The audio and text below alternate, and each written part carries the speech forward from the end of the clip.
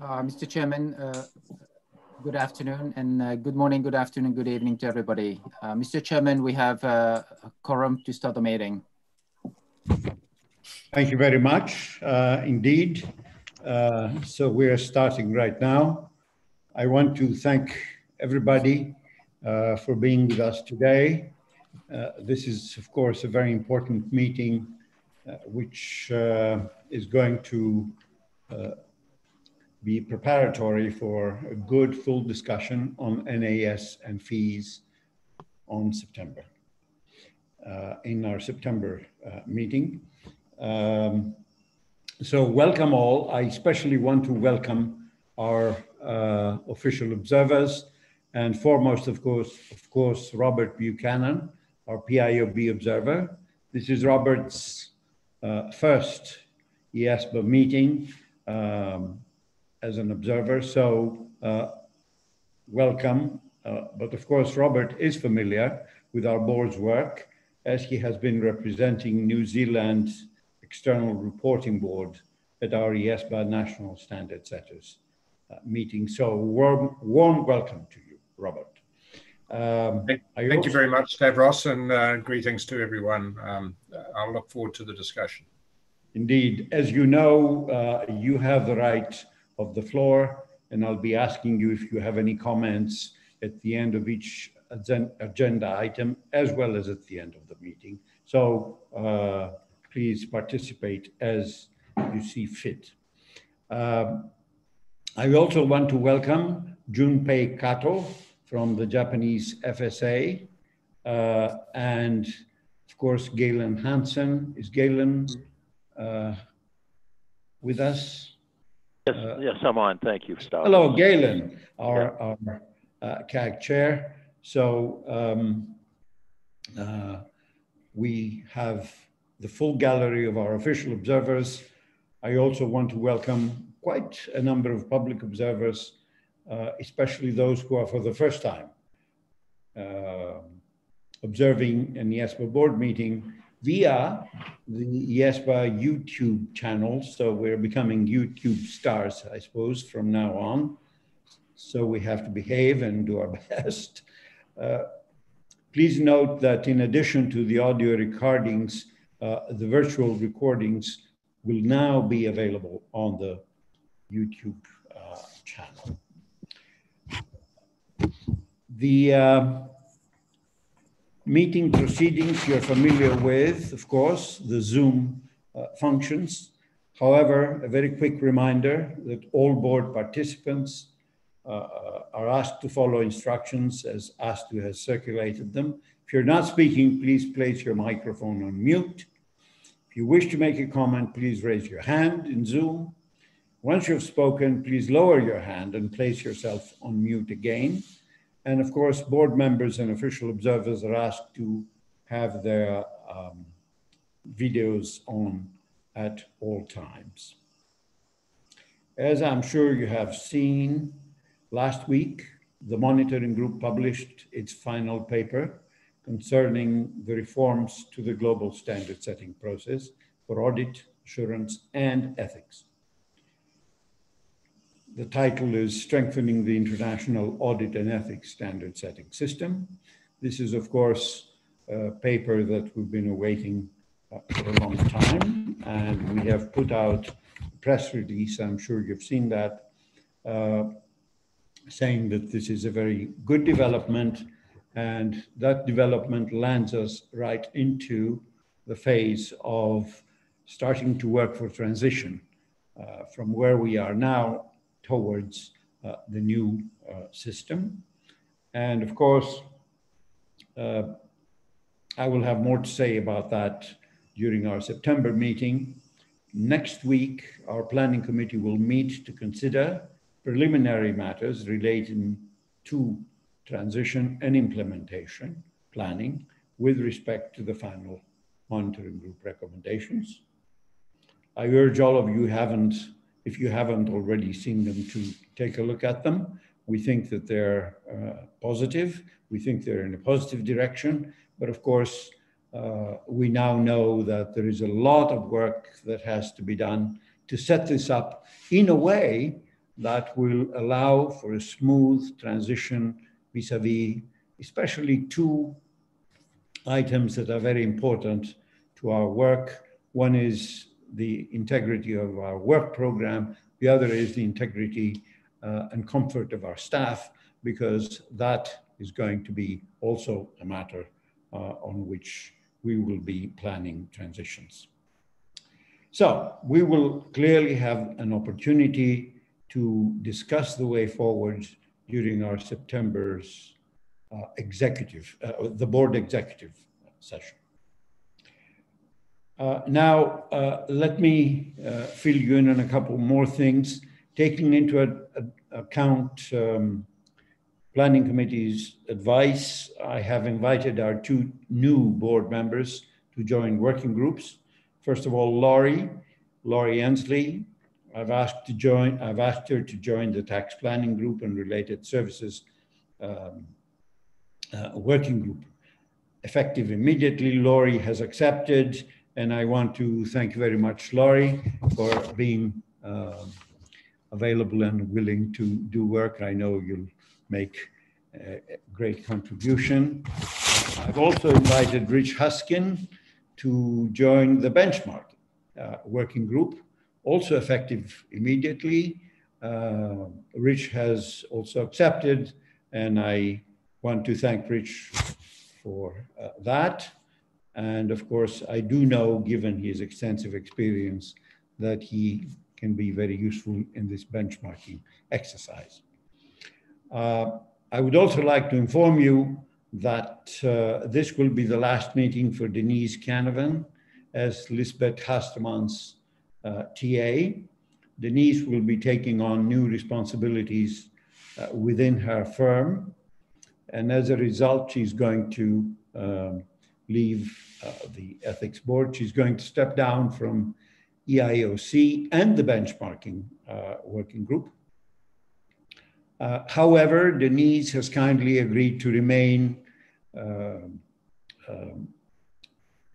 on the engagement team, group audit, and EQR objectivity task forces until the completion of these projects. So I really want to thank Denise for all that she's done for the ethics board. She's been a very solid presence in our work, and for all that she's doing and what she will be doing in the remaining tasks that she's holding on to. Thank you very much, Denise, and best wishes for your new roles in your firm.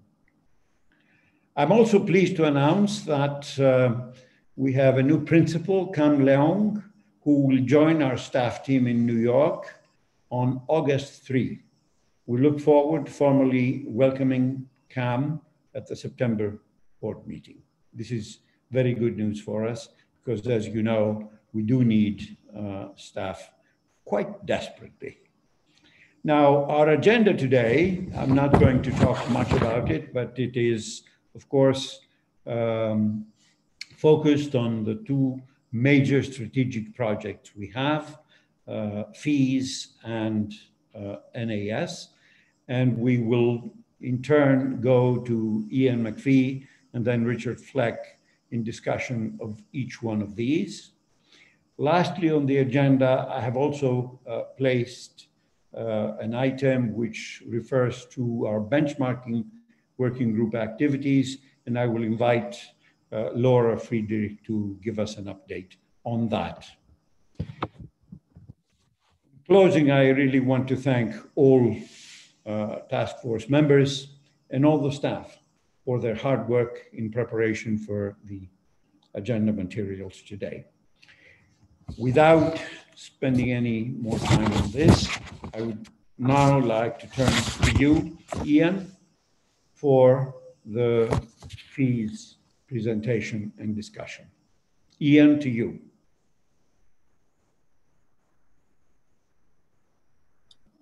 Thanks, Stavros, and it's good to catch up with everyone today to discuss agenda item 1, which concerns the fees exposure draft, and also to let you know something of the responses we've received. And just to remind people. The task force comprises Caroline Lee, Lisbeth Husterman, Mike Ashley, and myself. And we were ably supported by Sylvia Sramko as the staff member. And Sylvia has just asked me also to mention that she's made some minor changes to the attachment to Agenda 1, dealing with the categorisation of respondents between national standard setters and member bodies. And they're only minor adjustments, but just for the record, I flagged that we have got some minor changes there, and we will update that with the September papers. But otherwise, there's no change to the papers, and I think it's Diana helping me with the slides this evening. So that's good. We've got an hour, which is not long, and so I'll need to maintain a reasonable pace as we step through the slides. And if at the end of the session there are some important points you'd still like to make, please don't hesitate to drop me an email or Sylvia an email, because the intention is tonight just to help us get an early indication of the board's views on some 3 important issues that we've flagged in the slides, so that we can then develop the board papers for the September meeting with that knowledge of the board's tentative position in some of the key areas. It will just help us shape the papers a little more clearly, knowing we've got a pretty heavy agenda to get through in September and December if we are to stay on plan. So the next slide, thanks Diana. So as I say, tonight is just to give you a high-level overview of the responses received and to cover the key issues raised by respondents, and to seek your early input into how we might address the main comments from the exposure draft, particularly in the very significant and perhaps more contentious areas of the proposals. With the task force has met since the last board meeting. We met on the 2nd of July, and we've also had a more recent phone call on the 16th of July just to catch up and to discuss the key comments received and provide some observations as well. So after we get the comments tonight, we'll develop the proposals for the September meeting, as I indicated before. Next slide, thanks, Diana. So just to give you an overview of the respondents, you can see we've had a pretty good response, and certainly some very thoughtful comments made, etc. And I'll go into that in a little more detail. But the largest category of responses was from IFAC member bodies. The next largest category was firms, and the third category was regulatory bodies. So good to see that. And you can see from the geographic spread, we did okay as well. I think it's a credit to all of those stakeholders that they found the time in these difficult and challenging times to provide us with the comments, and all of the letters, of course, are on the IESBA website, as you will be aware. Most of the comments, of course, deal with the proposals. I just wanted to mention in advance just one, which was a more generic comment from the SMP, the Small Medium Practice Committee of IFAC, who just made the point gently that the board might consider the impact arising from the frequency of changes to the code, which, and of course they drew attention to the restructured code, which was effective in June 19, the COVID-19 then, and businesses being affected by COVID-19 and resources being a bit strained. So they basically said to us, just please keep in mind the impacts on users of the code, etc. And it was because it was a general message, I thought it was worth saying up front for board members to just bear in mind. And of course, when we discuss effective date, as we have for these standards, then we've already had regard to a reasonable implementation period before the effective date. So I think we're aware of that, but again, because of the SMP committee, I thought it was worth mentioning. Okay, just to some of the general comments. certainly the next slide, sorry, Diana. The respondents were generally supportive of what we had in mind here. Questions about the timing of the project, where some would like to see the have a more understanding about the PIE project and just how that will be developed before really providing responses on NAS and fees. And as I say, it goes to that coordination issue, which the board has discussed from time to time, but it's just been reinforced in terms of the importance of considering the three together when we formulate the effective dates. And that's already a decision that the board has taken. So I think we've got that under control, but again, just a matter that has been mentioned. And the other point that came through from time to time is the code drifting away from being principles-based to a rules-based code. We do see that from time to time. It's quite interesting, and clearly it's a fair point for people to make. And I found it interesting that in some cases the people who had made that comment also wanted a bit more clarity and a bit more specificity in other areas of the proposals too. So it's always a fine judgment as we understand, but something that we need to obviously keep in mind. And then the other matter that came through was some concerns about additional demands on firms and the proposed requirements creating too much of an administrative burden. So again, of course, we are mindful of that and do need to keep that in mind. So as you'll have gathered, and sorry, the last one, last comment, IFEA and IESBA support the directions of the proposals in the ED, but observe that some jurisdictions have already gone beyond what we have in mind here. So as you've gathered, some commentators believe we haven't gone far enough, others believe we've gone too far. And again, it'll require the wisdom of the board to work out the best position to take in due course. Okay, Diana, we might go to the next slide.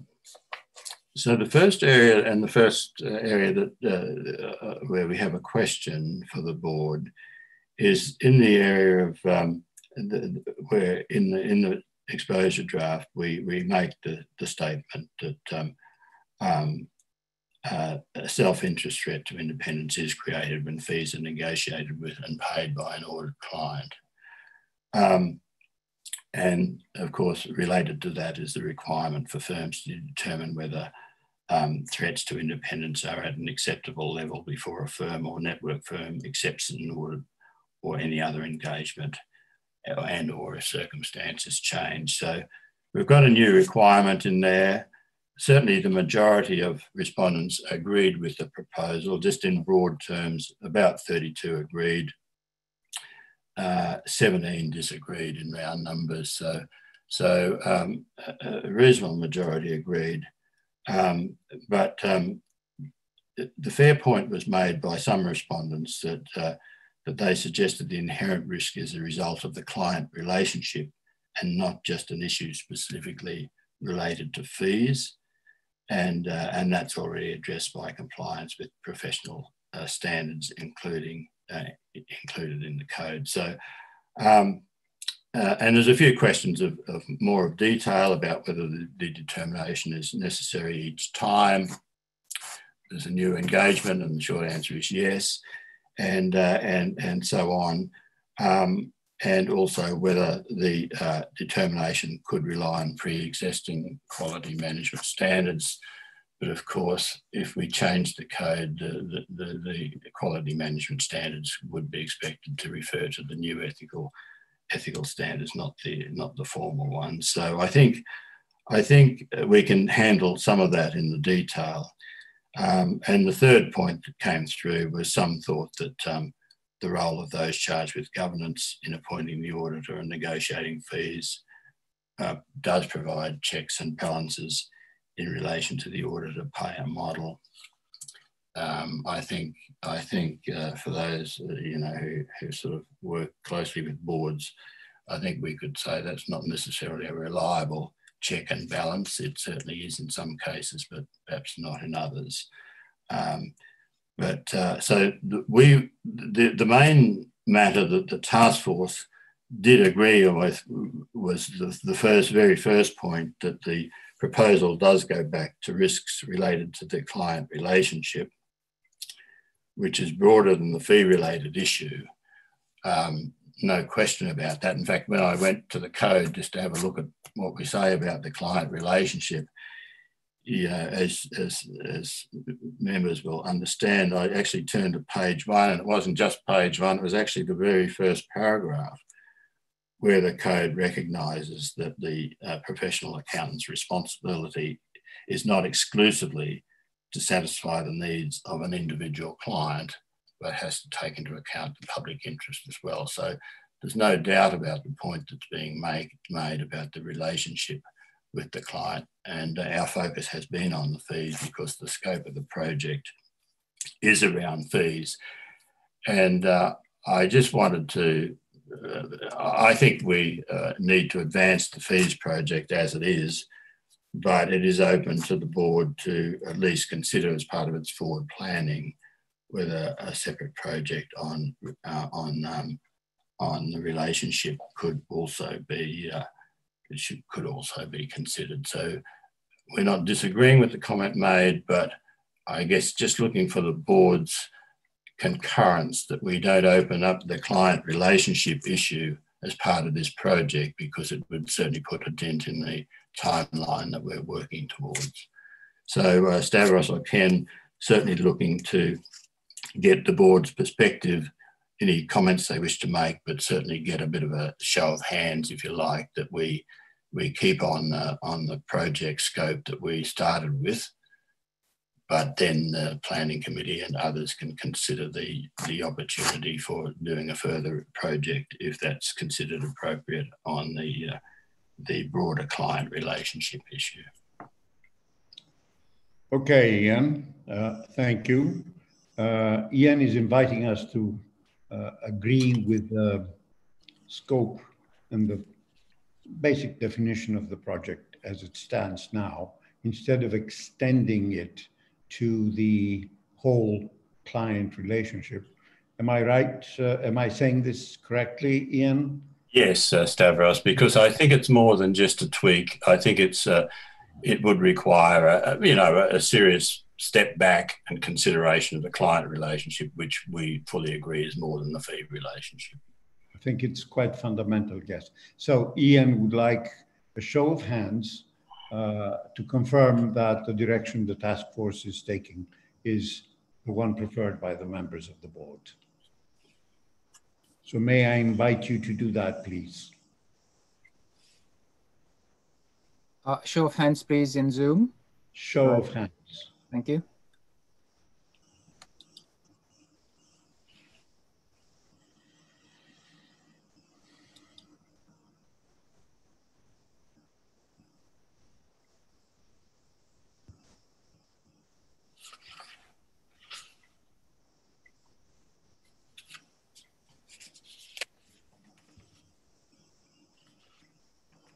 Ken? Yeah, we have broad support. We have I see we have not including task force members.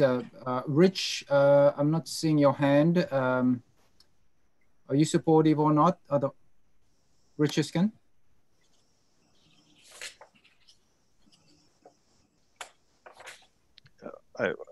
Okay, Rich has raised his hand. Okay, so we have pretty much unanimous support. Yeah. Okay. Thank you very much, Ian. Thanks, Ken. Thanks, Stavros. So the next slide. Thanks, Diana. So this one actually received a good level of support. There was 37 broadly agreed, and a further 10 agreed with reservations. So a pretty high level of support for this. And I'm not asking, the task force is not asking for any specific feedback on this particular matter, and the requirement that is proposed that firms not allow the level of the audit fee to be influenced by the provision by the firm or a network firm of services other than audit to the audit client was accepted. I just wanted to pass on again, it's just a comment from the SMP committee. They made the point that they were supportive of the requirement, but I think a really useful point, certainly from my perspective, they said it's important for clients to be convinced of this message as well. That is, the other services, for instance, do not influence the level of the audit fee. And they just encouraged the board to consider outreach to get the message across that audit is a valuable service and not a commodity.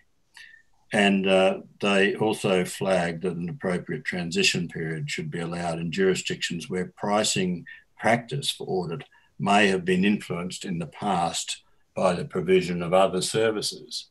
So again, a really interesting comment that we need to keep in mind. And as we develop our issues paper, perhaps the task force, we haven't discussed this, but might just flag the opportunity for a little bit of outreach to, as we've done in the past, to those charged with governance and others, so they understand the profession's expectations of professional accountants and don't have a client that sort of seeks to get a lower audit fee because of other services, etc. So again, a useful comment. Then on the detail level, there were questions about how enforceable will this be? How do you, demonstrate that you weren't influenced or the level of the fee wasn't influenced by the provision of services, etc. And whether we could use a stronger word rather than influenced. So the task force has agreed to have a look at this. Influence is a word that's used, I think, in the European Union and perhaps other places as well. So we perhaps have to be careful not to create too many different terms in the same space, but we can perhaps also look at application material to assist in this area. But the good news was that pretty strongly supported this one, and so Stavros, this is really just an update for the board on that particular matter. Okay. The next slide, if I can go to that, on the proportion of fees, and again, pretty strong support for this, the guidance on determination of a large proportion of fees for services other than audit to audit fees charged by both the firm and network firm to the audit client and delivered to related entities of the audit client. There was general support for this one. People liked the fact that it was, principles based, and I think we can add some application material to what we have to deal with the various issues. But again, I think it was it wasn't contentious in the way we presented it. So I think we're on pretty good ground on that one. So Stavros, I'll just, unless there's any comments there, I just plan to move on in the interest of time to get to there's a couple of more sensitive matters that need to be dealt with. So starting with the next one on fee dependency. So I might just move there if everyone's comfortable. So fee dependency of non-PIE audit clients was one of the more contentious areas that is in the exposure draft. And just by way of background,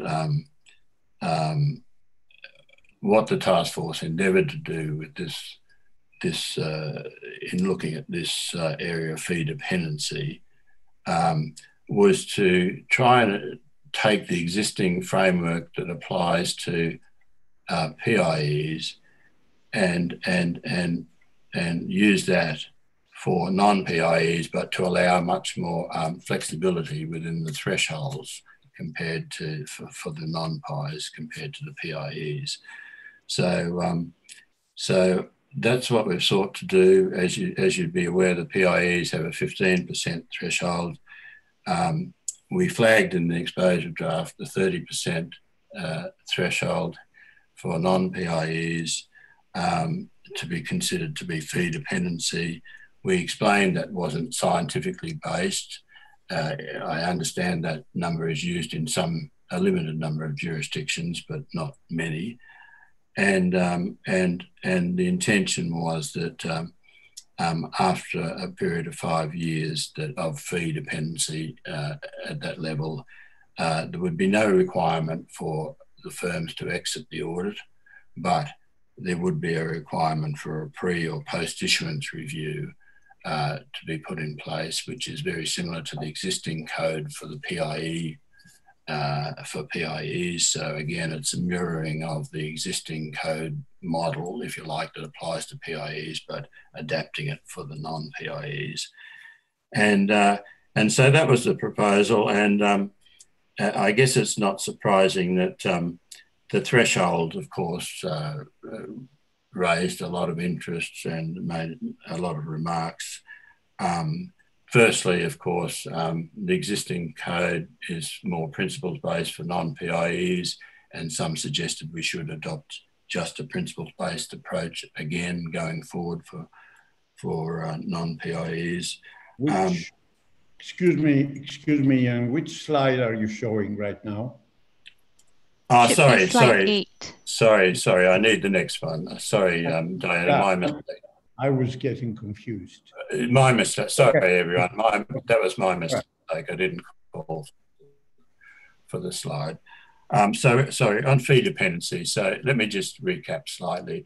So this is the proposal where fee dependency is assessed as 30% of the fees from one client going to the firm.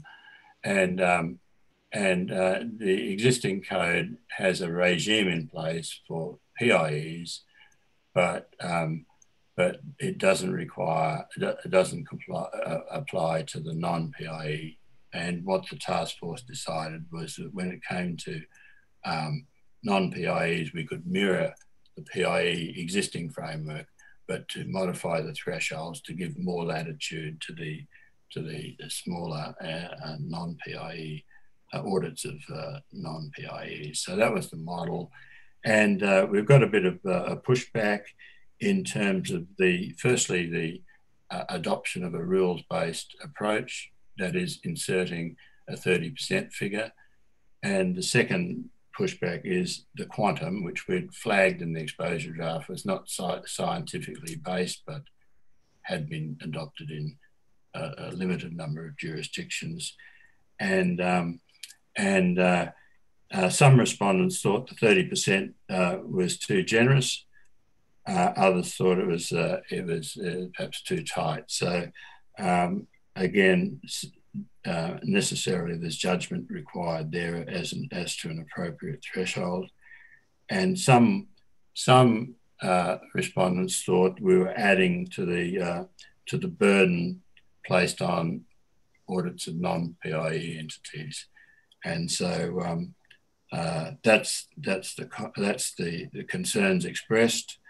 And as I say, in terms of our response, the idea was to create a consistent approach regarding the expectations in the case of non-PIEs that is similar to that applies to PIEs.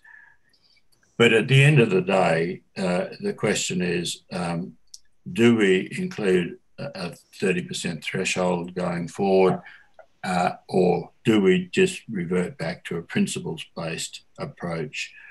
And just the other point I need to make is that in the exposure draft, when we flagged the 30% and we said, you know, it was a judgment without a whole lot of science behind it, we did say that the board will consider reviewing the threshold, that is the 30% figure, after a period of practice. And I guess the concern the task force had in putting the 30% in was that under the principles-based approach, which would apply in lieu, it may be a bit too easy for firms to rationalise whatever level of fee dependency they have, and the 30% would at least be a hard threshold for them to have to make an assessment. And as we probably need to be saying in the document going forward, is that irrespective, the existing conceptual framework still applies to identify, evaluate and address threats to independence, even if the fees from a client are less than 30%. So the task force hasn't landed on a particular position. It is a change. It is a rules-based approach, no question. But the question is it in the public interest to at least put a threshold in there? And after 5 years of the threshold being exceeded, there would be a requirement for a pre or post-issuance review.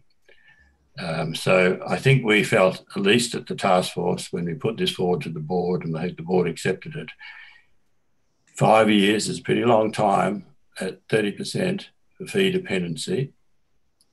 And we're not suggesting there's any need for a firm to exit the audit even after 5 years. There's obviously communications as well with those charged with governance, etc. But this is the issue for the board to decide on, whether we go principle based and apply the existing framework, and that's a credible way of doing it, or whether to deal with the excesses in excess of 30%. We can at least start with 30% and be willing to consider reviewing that after a period of implementation practice. So it's a tough one. There's no right answer. It's a matter of judgment, and the task force would be aided considerably by any board perspectives on this. Thanks, Deborah. Well, let me open the floor, see if people have views. Only one request from me. I do recall that we've had an extensive discussion on this before we finalized the exposure draft.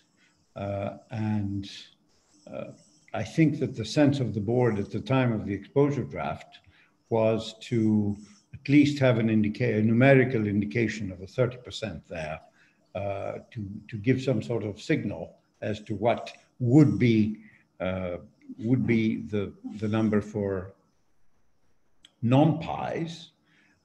And of course, the task force also put in there that this would be subject to review after we gather some evidence. So please, if you have comments at this point, do present them, but let's not repeat the whole discussion again, because the exposure draft did reflect, I think it did reflect the sense of the board at the time. So, brief comments, please. Anyone? Can you monitor this, the hand raisings, please? The floor is open. I have a comment from Kim Gibson. Kim? Yep. Thanks, Ken. Thanks, Ian. Just a quick question. I don't necessarily have a problem with the 30%. I do appreciate the principle-based approach, and I believe in some of our discussions there was conversation about how firms can actually try to manipulate that number so that it falls right below 30%. So I definitely appreciate that. My question is, some member bodies and firms suggested to revert to principle-based. Can you give me an idea, not going back to all the comments, is that a handful? Is it the majority? I'm curious as to, I know we put the board's opinion first, or preference first, out in the exposure draft, but I am curious as to the responders.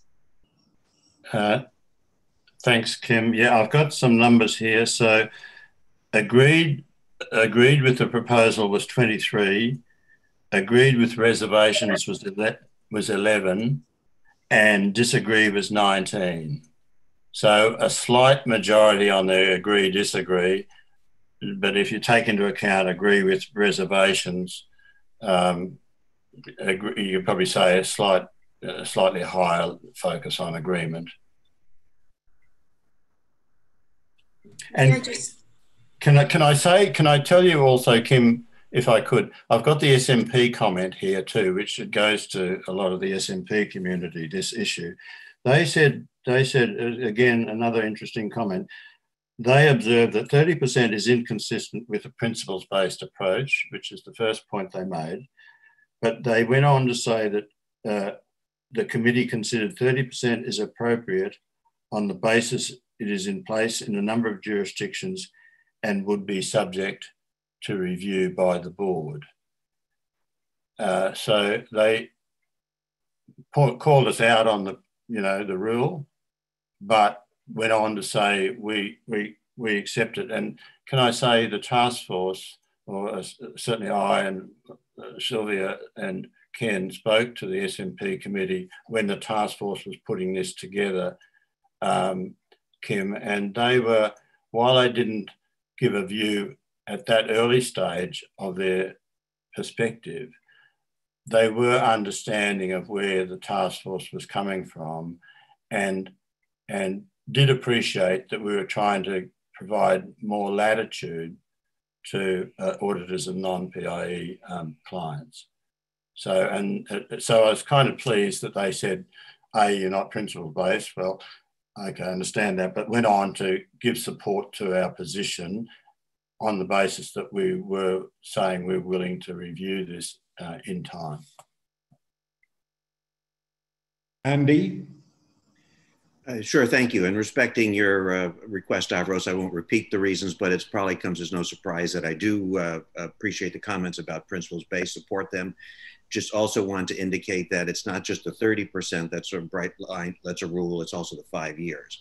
So I still think that a principles-based approach with a strong reference to the conceptual framework is a stronger standard. So thank you. Thank you. Brian Friedrich. Thanks, Ken.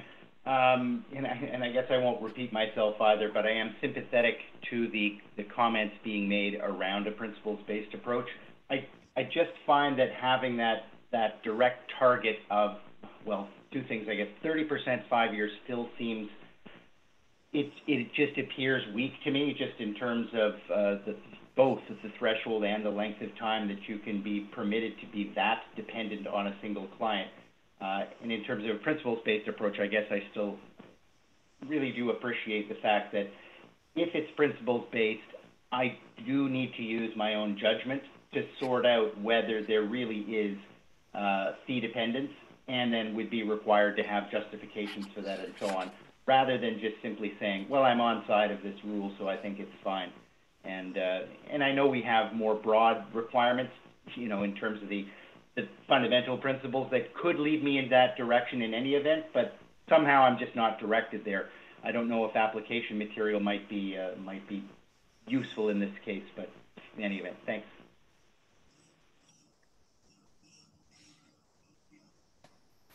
Kim, I see your hand still up. Did you have another comment or not?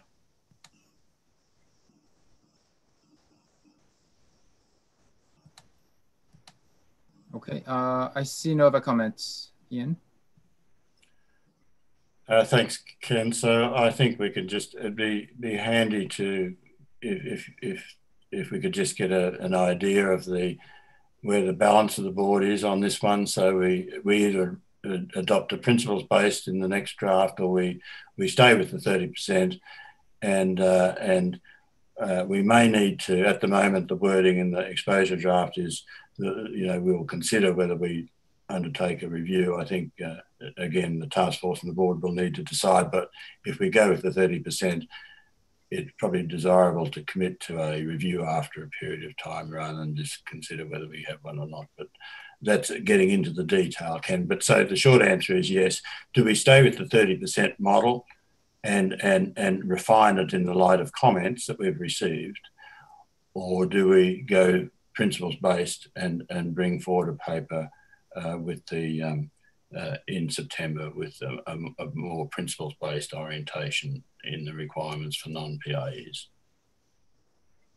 Okay, so Ian, you want the sense of the board over this choice? Yes, now? Stavros. Thank you. That would be good. And I would like to invite members to raise hands. First, those who prefer to stay where we are with the 30% in 5 years. Please raise your hand now. Show your hand.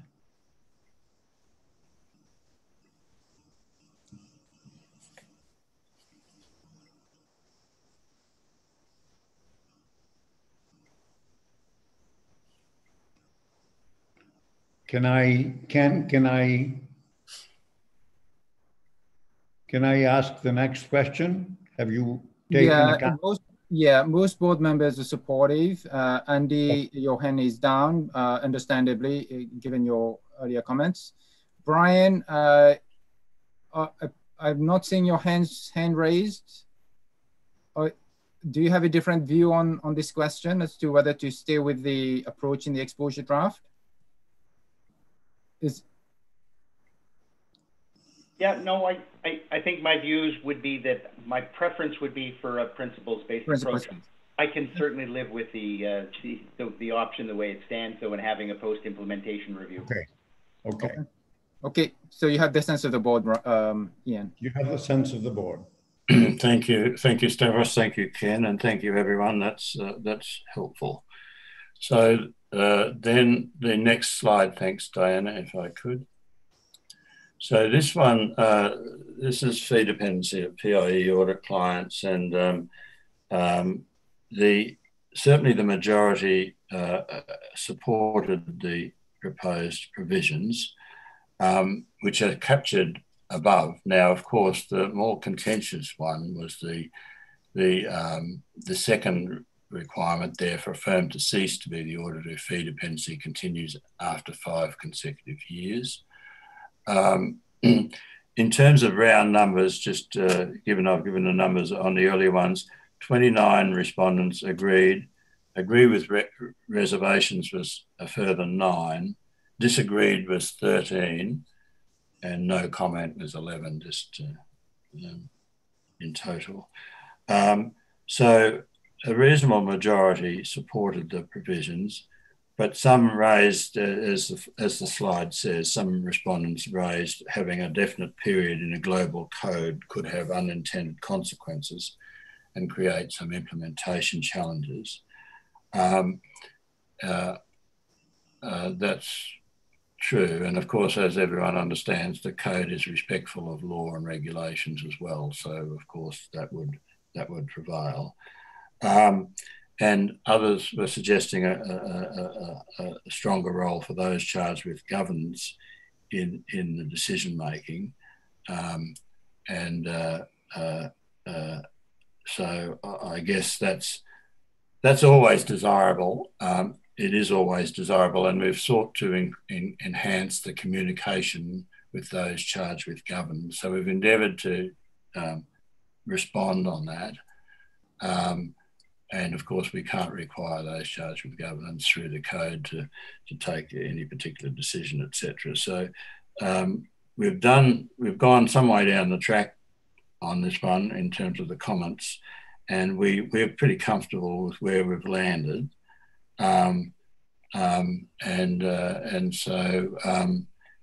Stavros and Ken, we weren't looking to get a decision, any further commentary from the board unless someone's got a burning issue they want to make. We were going to just take on board the comments as appropriate, but stick with the model we have in place. That's where we landed. Well, let me see if somebody has a burning issue, as you say. Anybody would like to step in at this point?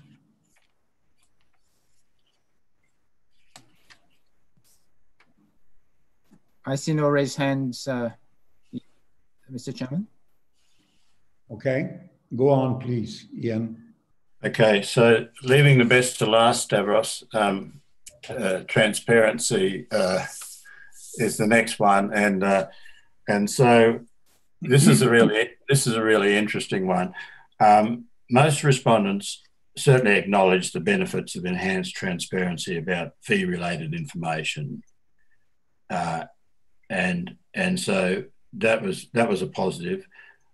But they also recognise that high level of fee to transparency exists in a range of jurisdictions already, and the third thing that they made commentary about is there's no significant issues with enhancing communications with those charged with governance on fee-related issues. No problems with the audit firm doing that. So, you know, quite a good level of support. Where we started to get divergences in the responses, I guess there was three broad categories of responses, if I can deal with it in this way. Firstly, transparency of the one view is leave it for the regulators, the standard setters, or others who have got responsibility in this area. It's a governance matter to get the level of fees, etc., and the disclosure thereof, and it's not within the remit of the code to go down this path. So that's one perspective. And I should give you the broad numbers too, just so it'll help perhaps you frame things. The agreed with this our proposals on transparency was 18, agreed with reservations 13, and disagreed 24. So it's probably the highest level of disagreement in the issues that I'm raising here, and a lot of those felt it was outside the remit of the code. But when you add the agree and agree with reservations, you get a number that's higher, 31 or something. So you got a slightly higher number if you want to argue the case is still worth pursuing. So as I say, for me, there was three broad categories. One was leave it for others to deal with. Two was basically support the proposals as they are, but that didn't have clear majority support.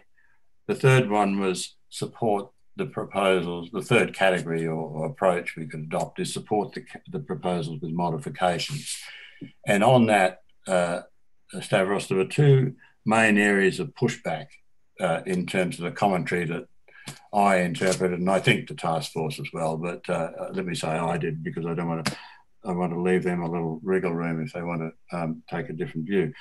But the areas of pushback were certainly, the argument was that fees paid to firms outside of the firm and the network firm cannot impact on the auditor's independence, and it creates a significant burden to obtain this extra audit information, on the fees for components undertaken by firms other than the firm or the network firm, and it creates operational difficulties. I think it's fair to say the task force was moved by that level of argument. We are willing to have another look at that one.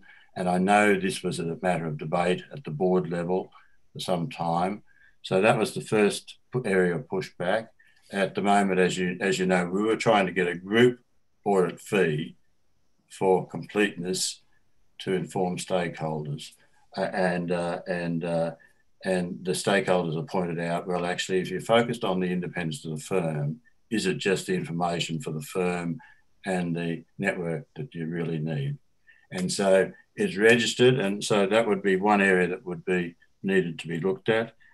And the second matter that 4 or 5 respondents commented on was the relevance of information about fee dependency to the general public, and whether this, in fact, putting a requirement about fee dependency in the requirements would cast doubt over the independence of the auditor. And again, it seems to be a reasonable, and sorry, the related point was, would that also add pressure on the audit firm in terms of doing their role, etc.? And so, again, quite a legitimate series of comments, 4 or 5, that need to be closely considered and looked at. And so I think if we are to go forward with this one, rather than look for some other party to deal with this transparency issue, I think the task force would be proposing to take on board at least those 2 matters, but plus the other comments, and bring back to the board a revised proposal, which is a bit more modest, perhaps, in its scope than is reflected in the exposure draft. I guess the worry from, not the worry, but the issue from the other side is if we say it belongs to someone else, even though everyone's supporting transparency, it's going to delay implementation at least for some time, I would think. And I'm not sure that's in the interest of the profession or in the public interest, but that's the question for the board. So Stavros, I think I've broadly handled the question. The issues that were raised. Some raised whether, similar to the remit, they asked the question whether it's appropriate to include anything in the audit report about fees, and they thought that's really the audit report, the place for the audit opinion, not information about audit fees. But as you know, we did discuss with the IESBA the opportunity within the existing auditing standards whether this information could be included, and the answer was a positive yes. There is scope within the requirements of the standard to include such information if that was required. So, but having said that, I think the interested in the board's view, and the two views, the polar views are: do we say it is, yes, a matter for regulators or others and outside the remit of the code, or does the task force bring back to the board for further consideration in September a proposal that's modified in the light of commentary received on the exposure draft? Okay, so Ian, you want this bifurcation? Yeah. Okay. So let me put the question to the board. Let me have a sense of the board on whether we should ask the task force to come back with a revision in the areas where Ian, which Ian noted. Okay, is that okay, Ian? Yeah, and there may be some other there'll be some other material where people have made suggestions, helpful suggestions in application material, etc., Stavros. But these are the critical areas. But and we certainly need to deal with these, and there may be some other incidental or other matters. Well, but we cannot take a vote like that. I mean, no. It's yeah, binary. On a binary basis, otherwise we're going to open the discussion now. Yeah. But I would prefer that we take a vote now and we open the discussion, which will be more fully informed in September. So the question is whether the board agrees that the task force proceeds to provide a modified proposal in the area of transparency based on the comments received. The floor is open. I have a raised hand from Laurie Ensley. Laurie, you're the first.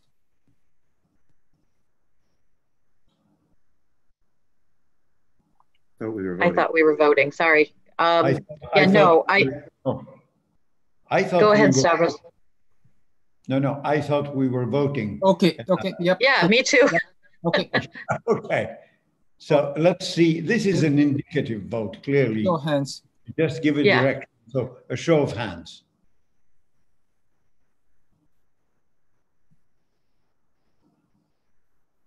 Okay, and I see all hands raised. Caroline, you're on the task force. I presume you're supportive. And Stavros as well. Your hand is raised. Yep. Yeah. Okay, so the board is supportive direction. Terrific, Ken, and thanks, Stavros. And you're absolutely right. It is a direction. It's not, you're not held to this as any part of the decision on the end result. It's just an indicator. It's to help the task force develop its position. So thank you for that. Thank you. Okay, so just conscious of the time, but in terms of the next steps, next slide. Thanks, Diana, if I could. So just to give you an idea of the next steps, obviously, and Sylvia has put in a lot of work already to develop the issues paper for the next board meeting, and the task force is meeting shortly several times, 2 or 3 times, to step through the more detailed issues paper where we can do justice to all of the comments received. So we're shooting for September as per our board plan.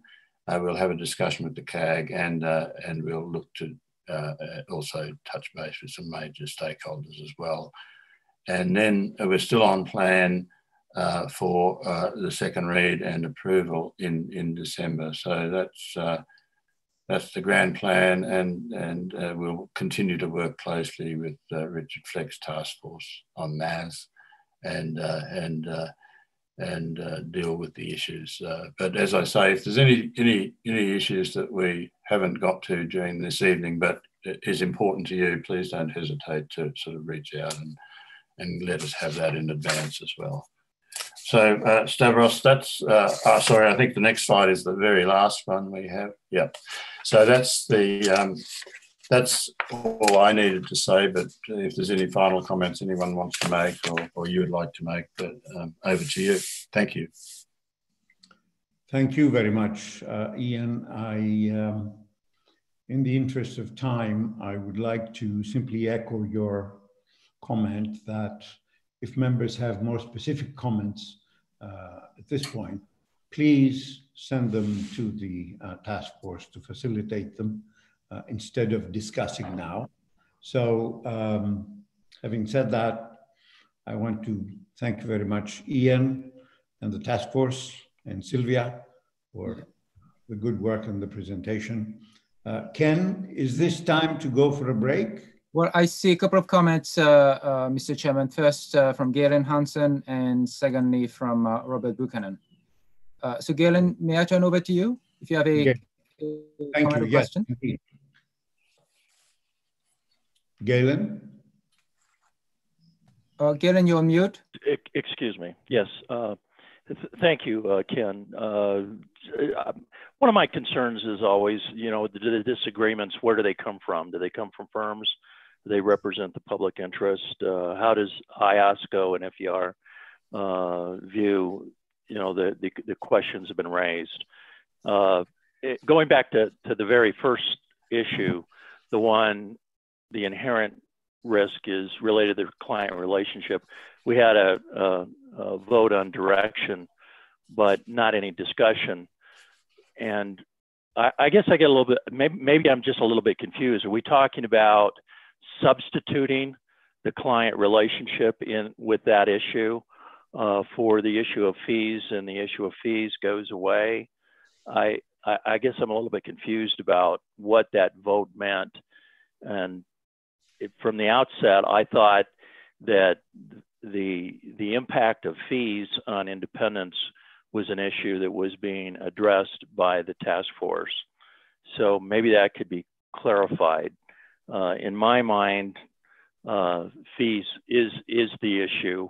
Client relationship, it's sort of a circular issue because you're talking about independence, and of course we're concerned with that. But if you default that particular item into the QM standards, you're allowing firms to sort of address that on their own. The public doesn't have any particular view into how those decisions are made. So I guess I'm a little bit concerned about that. Those are my comments. Thank you. Well, just to clarify, the vote was not to abandon the fees and go into the client relationship, Galen. The vote was to stay on the direction where we are. Yeah. Ian, you want to add something? Just to agree, and absolutely be clear, Galen, we're staying the course that we've adopted, and while we accept that the fee relationship is part of the broader client relationship, that would be, to look at the broader client relationship would be beyond the scope of this particular project. And we were just acknowledging the legitimacy of the point that the fee relationship is part of the broader client relationship, but it, particularly based on the board's assessment and vote on this one this evening, we're just continuing on the track we're currently on. That's helpful. Thank you. Thank you, Galen. Thank you, Ian. Let me ask Robert. Thank you, Chair, and thanks to Ian for a great presentation. It's most interesting and a very a good synthesis of the range of submissions that have come through. Very comfortable with the direction of travel on this. I think the process is great, Chair, to have this preliminary discussion at this point as a prelude to the more in-depth discussion and the preparation of the board paper for that more in-depth discussion in September. So that's very good. On the timing point, I think it sounds as if that is under control, as Ian says. There's clearly some anxiety about the PI definition project, but it's just going to be very important to ensure that the three projects remain in tandem. I don't have anything further to add on the point that's just been raised by Galen. I think that's been clarified. Clearly, the client relationship is already covered, and this is a project about fees, which is important. Also comfortable with where you've landed on the non-PI fee dependency issue. I think the signalling effect of the threshold is very important, and it wouldn't be a good idea to be retreating from that and to be seen to be retreating from that, so that's fine. And clearly with the PIs, the position is fairly well supported there, so that's good. And I'd certainly support some strengthened role of those charged with governance in the PI area, if that can be looked at by the task force. As Ian says, it's not ever going to be a determinative thing, but if we can encourage those charged with governance to take more of an involvement, that would be good. Look,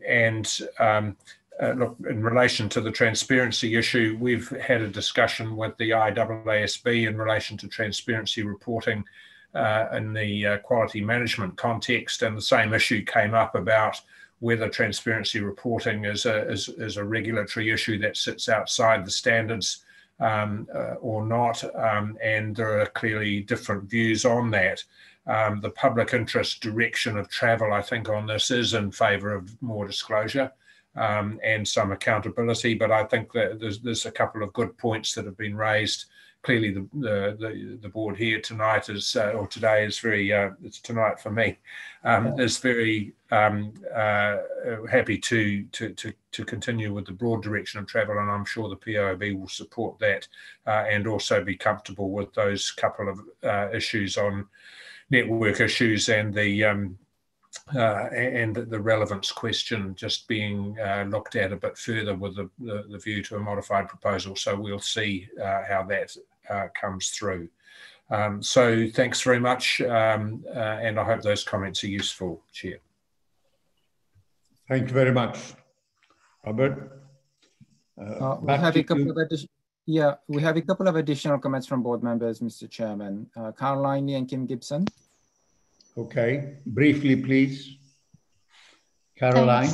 Thanks, Stavros. So I just wanted to respond to Galen's question about the responses and whether we had considered the different categories. And what I think came across was it wasn't just the firms and the member bodies, but some of the national standard setters also, shared the same views in disagreeing. And what was also interesting was those who agreed were agreeing because in their jurisdiction they already had those disclosure requirements, for example. So they, so in that sense, it didn't really make any difference for them in their jurisdiction because there was a regulation that was already in existence. So the voice that was coming through, which we heard loud and clear, was that it isn't necessarily in the within the remit of the IESBA board to be setting regulatory requirements around corporate governance, and that was why we then took the position that we proposed. So I just wanted to explain that we did look at the where the responses were coming from and also what was driving some of the agree responses. Thank you. Thank you. And I have Kim. Thanks. I'll just make this quite quick. Just adding on to what Caroline said, especially when we talk about the disclosure piece where we have agreed with reservation, I think it's important to understand what the reservations may be. And especially if it, well, in my opinion, starts talking about the component auditor fee and the ability to really be able to capture that appropriately. And if not, what does that disclosure ultimately look like in the audit report? So I think it is definitely an area to take a look at with respect to the component fees. Thank you, Kim.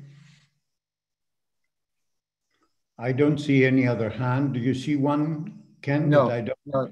Okay. Okay, so I think it is a good time to take a break. That should be a 15-minute break. And we will, so it's 17:12 here where I am. So it should be 17:27 we come back, or whatever your time is. 27 after the hour to go to the NAS. Thank you. See you in 15 minutes. Okay. Why don't we start? Okay, thank you very much indeed. And welcome everyone to non-assurance services. And our aim today is to, sorry, hold on a second. There we are. The main purpose today is to give you the flavor of the responses we got to the exposure draft. And I should obviously emphasize that the views that we're expressing at the moment are to a certain extent preliminary and will be subject to further refinement. We met a month ago, and what we did was we tried to identify the most significant issues that had been raised in the responses. And we are looking to secure from the board clarity about the approach we should take to as many of those 5 items as possible. And I start by just telling you, for those who weren't necessarily around at the time, we put out the exposure draft in January. We initially had a May comment period, but we extended that. And we got about 26 letters by the deadline. And ultimately we got 66 responses by the beginning of June. Those responses are split, as you'll see on the screen. The majority, as is usual, came from IFAC member bodies and public professional accountant organizations. The firms, we got a solid response from the major firms, and we had a pretty good response from regulators and oversight bodies, including members of the monitoring group. Geographically, it wasn't too bad. I would say that on the whole, it was fairly reasonable from a geographic point of view. be nice sometimes to get more from South America, obviously. I should just add one other thing, and that is that there's a bit of an exercise going on at the moment to check that we are correctly classifying national standard setters, member bodies, and professional accountant organizations. So the split you see on the screen here may change as when we get to September. That's an exercise being done with Ken and the fees task force to make sure we have consistent classification of the bodies, of the respondents. Overall, there was clear support for the project.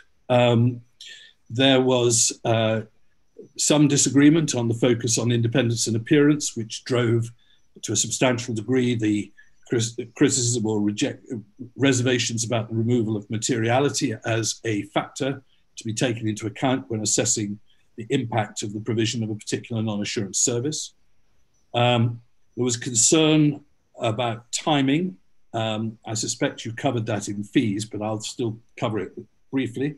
And that related to two issues: the impact of the pandemic and the possibility that the finalization of the PI project would result in changes which were relevant to assessing the NAS proposals.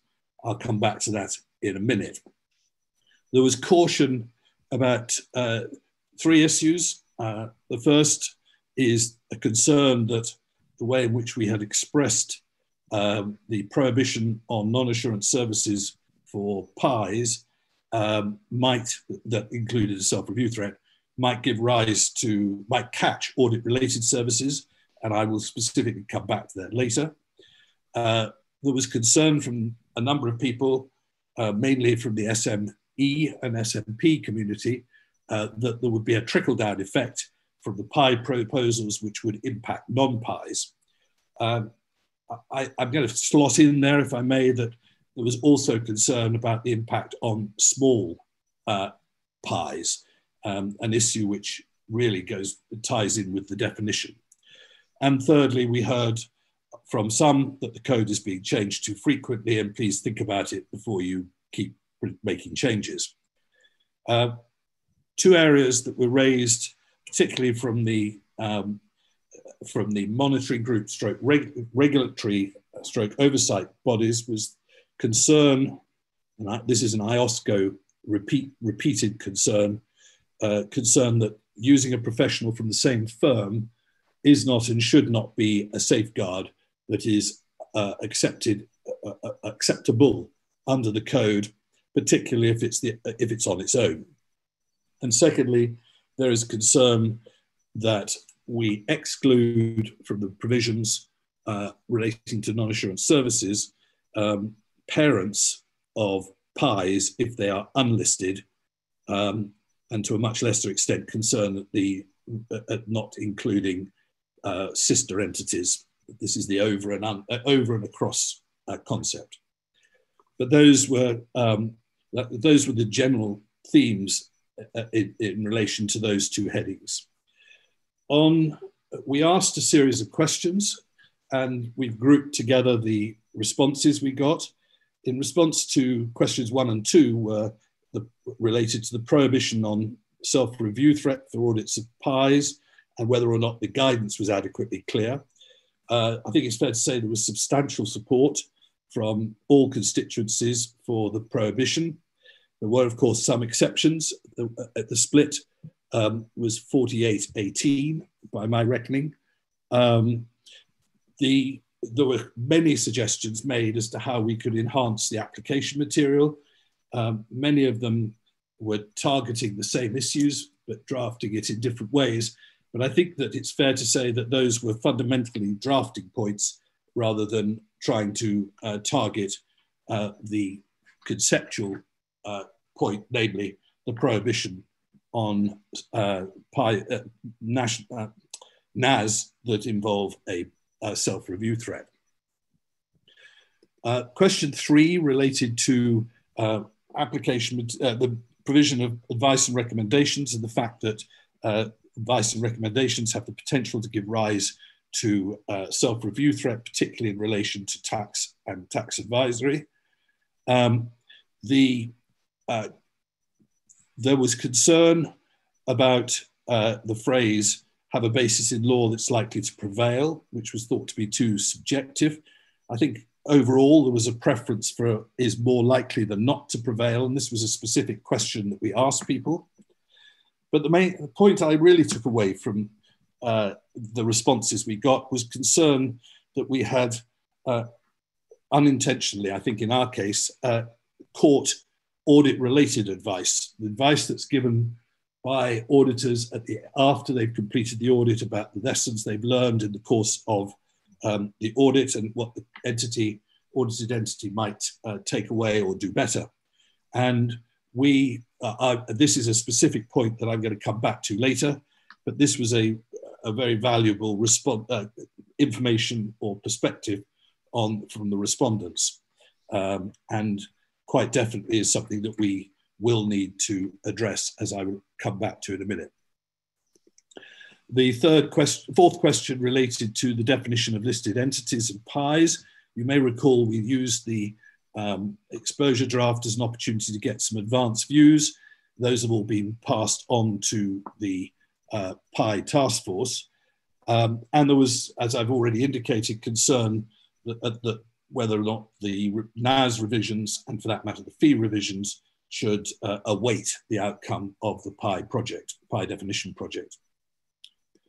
The fifth and sixth questions related to the removal of materiality, and it was asked in the context of all circumstances that materiality was removed, which included not only the PIEs, which we all recognised earlier, but also certain provisions, three particular provisions that involved non-PIEs. Generally speaking, there was substantial support for all of these proposals. There were some who believed that the materiality qualifier, as it's called, should not be removed from the three non-PIE provisions, but that was a minority view, and we will look at that and the merits of those arguments when we come to look at the specific provisions and the drafting of them. Communication with those charged with governance, as you might expect, there was almost unanimous support. There was a concern, the concerns that were expressed were almost entirely to do with basically very minor breaches and the possibility that that might give rise to problems in the future with people being, firms' independence being called into question. There was a recommendation that we should have a documentation requirement, and we will have to look at that in the wider context of how documentation is dealt with in the code. And then the issue that did definitely arise in this regard and came almost exclusively from oversight bodies and regulators was concerned that where there was a PIE within a group that was headed by an unlisted entity, that should be, the parent should be brought into the scope of the approval process. In other words, if the auditor of the PIE subsidiary was providing a non-assurance service to the unlisted parent, that should be considered by those charged with governance at the PIE level, as it could impact them, that entity. And that's a point I will come back to again in a minute. Other comments, general support for the restructuring and relocation of management responsibility provisions, and for elevating application material relating to multiple non-assurance services to the same client to a requirement. There was some recommendations for enhanced clarity in the subsections, that's 601 to 610, most of which I found personally very helpful, and we'll be going through those with a tooth comb. So those, I think, Stavros, I'll pause there because before I go on to the 5 issues that I particularly want to discuss with the board, but just to see whether anybody's got any questions about the summary of the responses. I should probably just add that we are in the process of preparing. We already have a draft analysis of all the responses by respondent and question, and we have a summary done by paragraph number in the exposure draft, and those will be available for the September board meeting together with the task force's recommendations as to how each of those comments or issues is addressed. Stavros.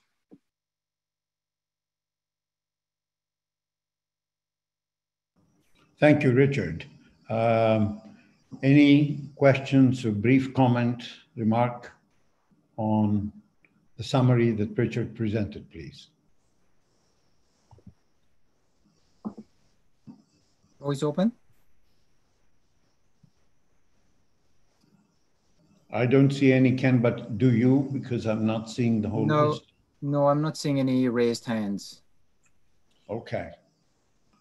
Richard, back to you. Thank you very much. So what we've done is to pick out 5 main issues which we think we would welcome the board's guidance on. Some of them we have clear recommendation for you, which we hope you will support. And some of them we want to flag up as issues and receive any input or thoughts people have. So we've lettered them issues A to E. The first one is issue A, and that relates to concerns about the timing of the project. If you've already covered this, because I wasn't able to join immediately because I was at the IESBA meeting, if you covered this under fees, please tell me and I'll take it very quickly. But the essence of the point was that there was concern that the NAS project should not be completed until there was clarity about the outcome of the definition PI project and the ability to further understand how that would affect the newly designated PIs. And the third limb was the issue about the exceptional circumstances arising from the pandemic, the burdens on firms and on audited entities, and therefore whether or not it was appropriate at this stage to be introducing quite a significant change to the code. And as the slide notes, there were a number of entities that were concerned at the frequency of changes to the code.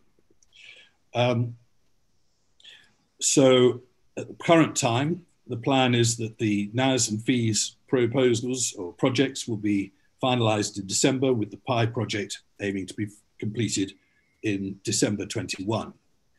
I think the task force has taken the view that there are 2 possible options. One is to pause the project now and resume it when the PI project is finalized, which would mean in practice that we wouldn't complete, because we'd inevitably then also have to have a re-exposure to take account of the PI project to the extent that we thought that was relevant, or at least we'd have to give people an opportunity to comment.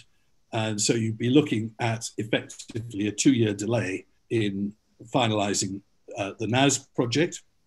The alternative is to progress the NAS project, but to be clear that the effective dates should be the same for NAS fees and the PI revisions, and to be sensitive to when that effective date should be, having regard to the wider issues like the pandemic that has been raised.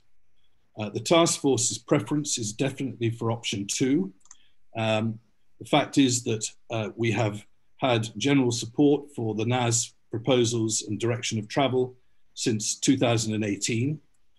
I think secondly, the PI project, the PI definition project, is evolution, not revolution. And I think for a lot of places, a lot of countries, the direction of travel is already clearly understood. So as I see it, and as the task force would recommend, we hope you will agree that we should continue to bring this project to ideally a conclusion, ideally in December, rather than pause it, and that we should therefore keep going, recognizing that the effective date may be something that has to be looked at very carefully. So that's issue 1, or A, Stavros, for board advice. So you want discussion on this, Richard, or you want a show of hands? Well, I think let's start by giving people the opportunity to comment, and then ideally I'd like a direction of travel or a board view on what to do. All right. brief comments, please. Lisbeth Haustemans. Yes, thank you. Yeah, I'm in agreement with the task force's approach. I would not be supportive of pausing the project now. However, where I'm not 100% clear on is the approval date. So could it be an option to have a preliminary approval so that it depends on the outcome of the PIES task force, that potentially we could reopen the project again before it's fully finalized?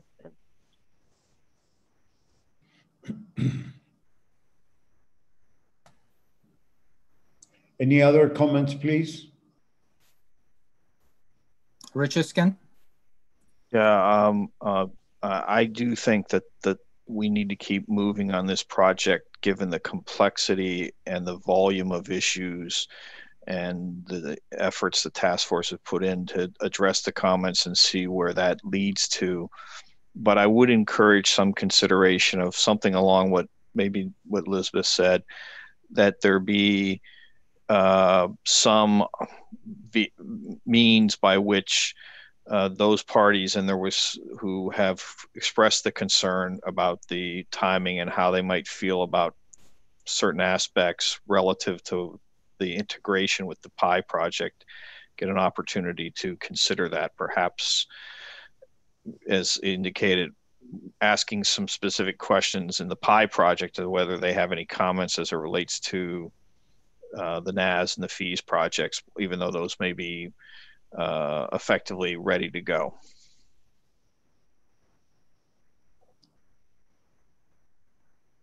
Thank you, Richard. Okay, I see no other comments. Sorry, Ken, was that no other comments? No other comments. Back to you, Richard. No other. Okay. Go on, Richard. So can I then ask, well, first let me say to Elizabeth and Richard, 2 points, I suppose. One is we'll obviously think about the point you've raised. I will need to talk to Ken and Stavros about the practicalities, etc. But I would also mention that nothing will ever prevent the board from revising the proposals as we go forward.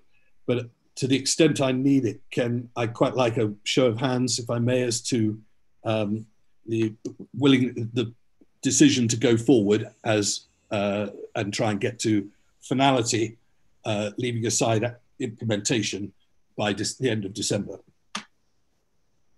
Okay, so show of hands, please, regarding direction of travel.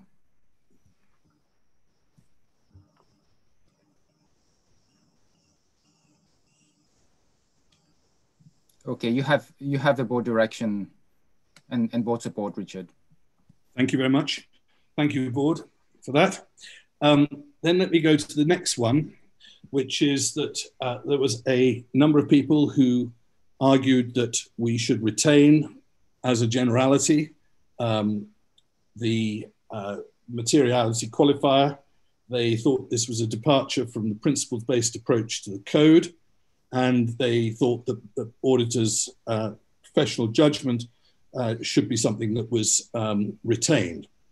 The task force position was pretty clear on this, I think. We believe that the code's provisions, the overarching provisions, are principles-based, and there are in that section 120 in the conceptual framework clear provisions that provide that in certain circumstances it's inappropriate for people to carry on with an engagement, and that is that's reflected in the NAS proposals. We had from the respondents, I should have said, 48 supported the approach we are taking, 18 were concerned at the removal of materiality. That spread right across the constituencies of respondents, the categories of respondents. So this was not category specific. The task force view is that we should go forward and retain the approach to materiality that we've included in the exposure draft. and that we shouldn't change that at all, because it's fundamental to all of NAS proposals that we should have clarity in relation to the self-review threat and in relation to where non-assurance services are provided to a PI.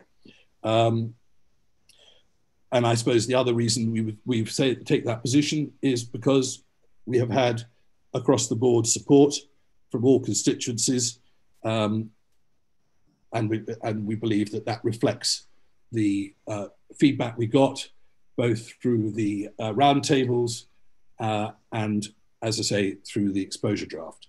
So the clear view for the board to take a view on is whether or not we should hold the current position of removing materiality as a factor to be assessed by firms when determining whether or not a self-review threat gives rise to a threat that's at an unacceptable level when providing a non-assurance service to a PI.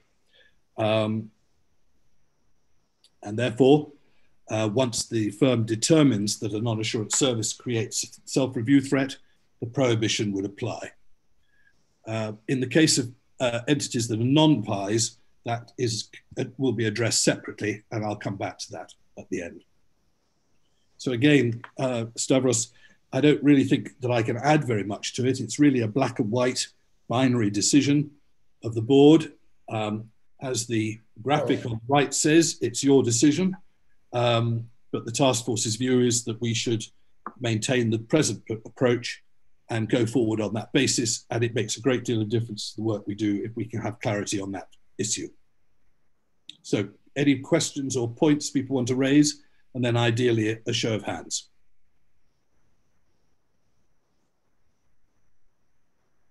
I have a raised hand from Sanjeev.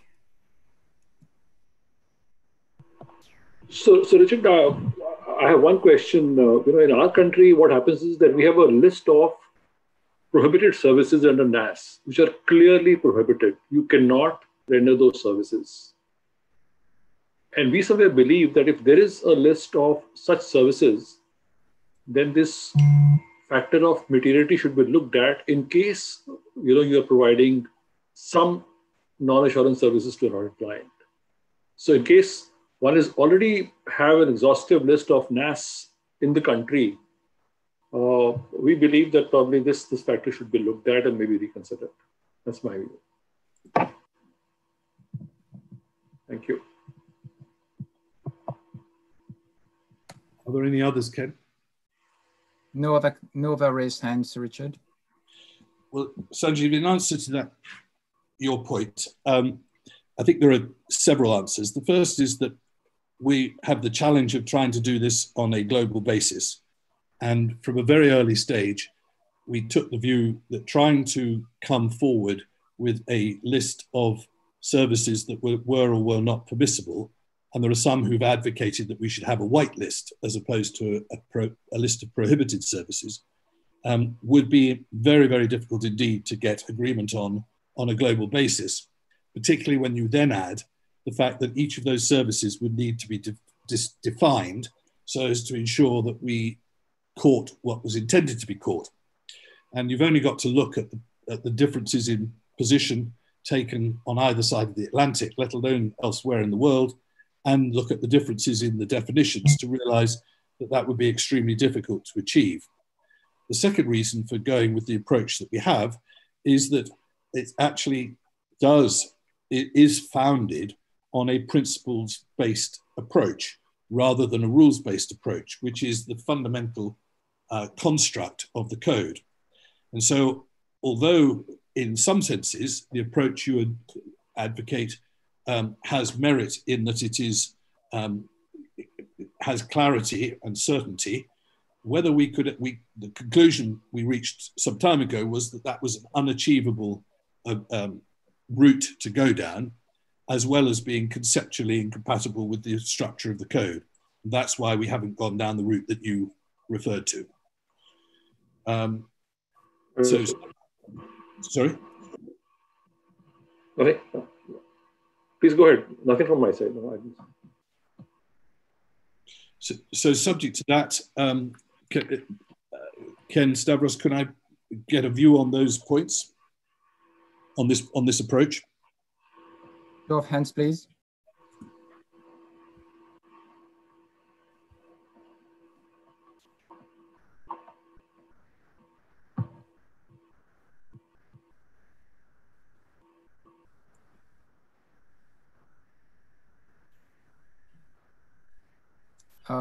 I see all board members have raised their hands. Sanjeev, you've not raised your hand. Are you supportive of the direction? Yep, okay. You have the board's direction and support. Thank you very much, much appreciated. So now we come to issue C, which I find this is not one where we are asking you to give a definitive position, express a definitive position, but I want to lay out what the issue is. Consistent with the approach in the extant code, we have retained the approach that the prohibition applies to related entities of listed entities. That includes parent undertakings and controlled undertakings for other entities. But some respondents have asked what the position would be in relation to parent undertakings that are unlisted entities. In those circumstances, could a firm provide a non-assurance service to an unlisted parent entity of a PI without information being provided and concurrence obtained from those charged with governance of the PI? The concerns that have been expressed on this have all come from regulators, oversight bodies, and the monitoring group. They have been consistent in expressing concern that the provisions would not apply to an unlisted parent of a PI. And this takes us into the whole approach taken by the code to related entities. The current definition is set out on the slide, and I'm sure you've all had a chance to look at it. So I won't go through it. And then we have in 420, the provision that defines an audit client that is a listed entity that's including all its related entities and so on. And when it is not a listed entity, you'll see this at the bottom, the audit client includes those related entities over which the client has direct or indirect control. So we've got two passages in the code and an implication vis-a-vis the audit client. Now, we think that the code should be clear as to whether or not the self-review threat prohibition applies to related entities that are unlisted. And that seems to us to require looking at the glossary definition, which was the slide 2 before, of related entities, and the implications to 400.20. And there's a question mark about whether that goes beyond the scope of this project. And therefore, we end up with two questions. Which task force should be dealing with this? And how should the questions that we have had put to us be about related entities be dealt with? So that's the issue. I think it's fair to say that there's a clear distinction between the position of unlisted parents of PIs and what I would describe as sister or entities, i.e. other subsidiaries or controlled entities of that unlisted parent. The focus for the commentators has been on the unlisted parent. So I hope I've explained it sufficiently, and I would welcome board comments and thoughts as we need to decide how this issue is going to be addressed. Ken, do you want to add anything to what I've said, given the implications with the other groups?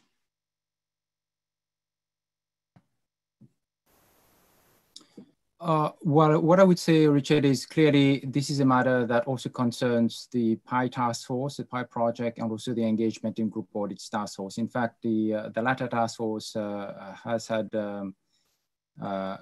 quite lengthy discussions about the applicability of the independence requirements across groups and related entities of audit clients. And lost you. To unlisted parents is a central part of the engagement in group audits project. So it is a question that my sense is the PI project should deal with the issue of where to draw the line in terms of the related entity provision, paragraph 400.20 in the code, which currently is drawn at listed entities, and the question is whether that line should be extended to public. As to the question as to the applicability of the independence requirements to related entities,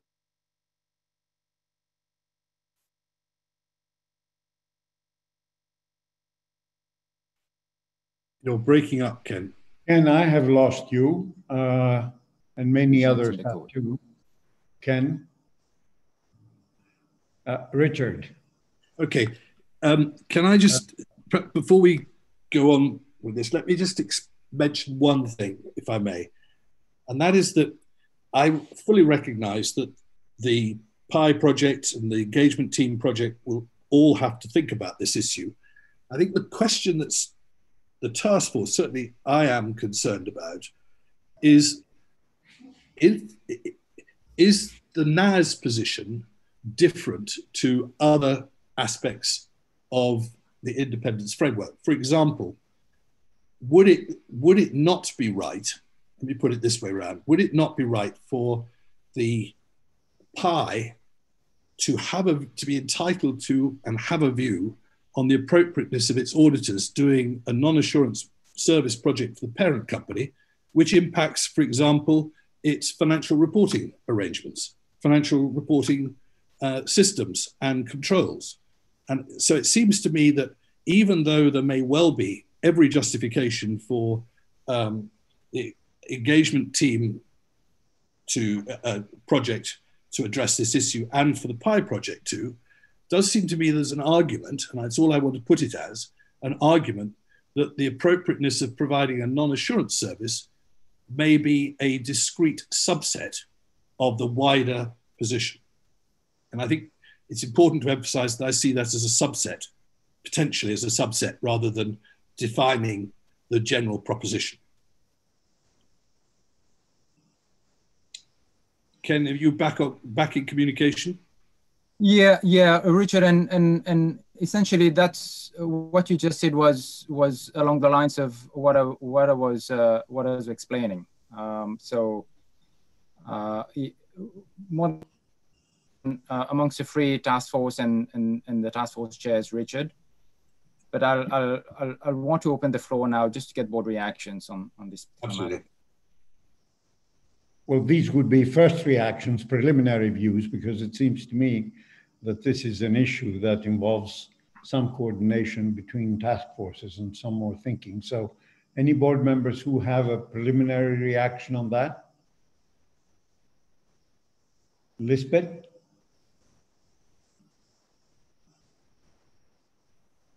Yes, hi.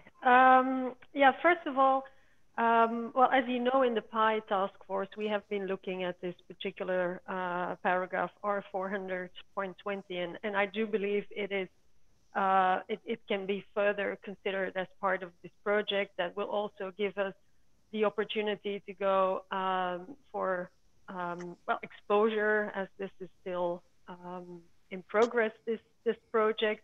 So from that perspective, I think it's better to put it in that task force for now. But then thinking further, I actually don't really see a big solution in extending the related entity definition to all PIs, because it really depends on the focus should be on the self-review threat. So whether or not it will impact the audit that you're responsible for. So to give you an example, if I'm auditing a PI entity and that one has a parent which I'm not auditing, and someone within my firm or within my network firm is providing non-assurance services to that entity that do not have an impact on my audit, then we would just apply the not subject to audit exception, which we already have in the code. And I have a feeling that we have had this discussion before already. So from that perspective, it's not going to make a difference. The only difference or the unintended consequence of extending that definition is that you're going to bring in the provisions around business relationships and other types of provisions in the area of employment and potentially financial interest. But it's not going to make a change with respect to the non-assurance service. And then also, but you haven't really mentioned that yet, but also from the other way around. So if you audit the parent, which is not a PI, but underneath in the chain you have a PI entity, does that mean that you really need to apply the PI provisions to that parent audit when you're not auditing that PI subsidiary? And I personally don't think so, because I don't see the public interest in that audit, given it's not a PI entity by itself. So I think we have to be very careful when the task force is looking into this situation. And again, I don't think the solution is really in the fact that you want to adopt or revise the current related entity definition. It's not going to resolve that problem. Or you will need to give up the not subject to audit exception, but that then goes against the self-review threat approach that we have taken. Thank you. Let me take a couple more. I see Laurie Ensley. Yeah, just very briefly. I mean, it's clear this one cuts across, but it doesn't fit naturally, I don't think, into any of the current projects. And I guess I just wonder, when we think about dealing with it, whether any change in that application of the related entity rule is, you know, a side working group or a side project. It's a question, not a definitive proposal, but. Okay, thank you. Caroline? Thank you, Stavros. I dropped off for a while, so I wasn't sure if I missed anything. But what I wanted to seek clarification from Richard was whether is the question that there should be the same set of rules for all PIs, rather than, you know, the focus on the unlisted parent entity. Because right now, if an entity is a PI but it's not a listed entity, then the definition of the audit client is more restrictive. And I thought, or I got the sense that that was where the objection was, the inequality in the treatment of a PI, and especially when in the PI project we're looking to expand possibly the definition of a PI. So if that was the case, or that's where the respondents are pointing towards, then maybe it fits under the PI project. Thank you. Thank you. Ken, do you see any other hand raised? No other raised hands, Mr. Chairman. Okay. Richard, be mindful of time, please. No, don't worry. I will. I think thank you for those comments. I think this clearly is something that needs to be talked about with the other project leaders, for want of a better way of putting it, and reach a way forward. I don't think the point is going to go away, which is fundamentally this issue of a parent of a pie, an unlisted parent of a pie. And as I say, they've raised this in the context of approval of non-assurance services being provided to the parent. And we'll have to work through that with the others and see where we go to. But I wanted just to alert you to this particular point. I've got two other points, which again, I'm not going to try and get a view on, but I wanted to bring to your attention. Yeah, Richard, just before you move on to the next point, just for the board's information, the planning committee is meeting next week and will consider this particular matter. So we will have Mike Ashley and Sylvie Soulier, who are the chairs of the two projects in addition to yourself. Yeah. The next one is that IOSCO, IFIAR have challenged, as I said earlier, the adequacy of a safeguard that involves using professionals who are not audit team members to perform or review the work. They raised this when the safeguards project was going through, and it was clearly, they clearly laid it out that this would be something that they would continue to come back to. Their view is that there may be professionals who are more interested in the performance of the firm than they are in the public interest, the needs of investors, and therefore this is not an appropriate safeguard. This was all considered, as I said earlier, in the context of finalising the fees ED, but also in the relation to the safeguards. It's in the fees ED, new application material is proposed to remind firms of the significance of non-assurance fees, to deal with the self-review threats to independence, and there are proposed provisions to strengthen those provisions, including using enhanced communication and transparency. I think it's fair to say that we need to reflect on how we deal with this going forward, and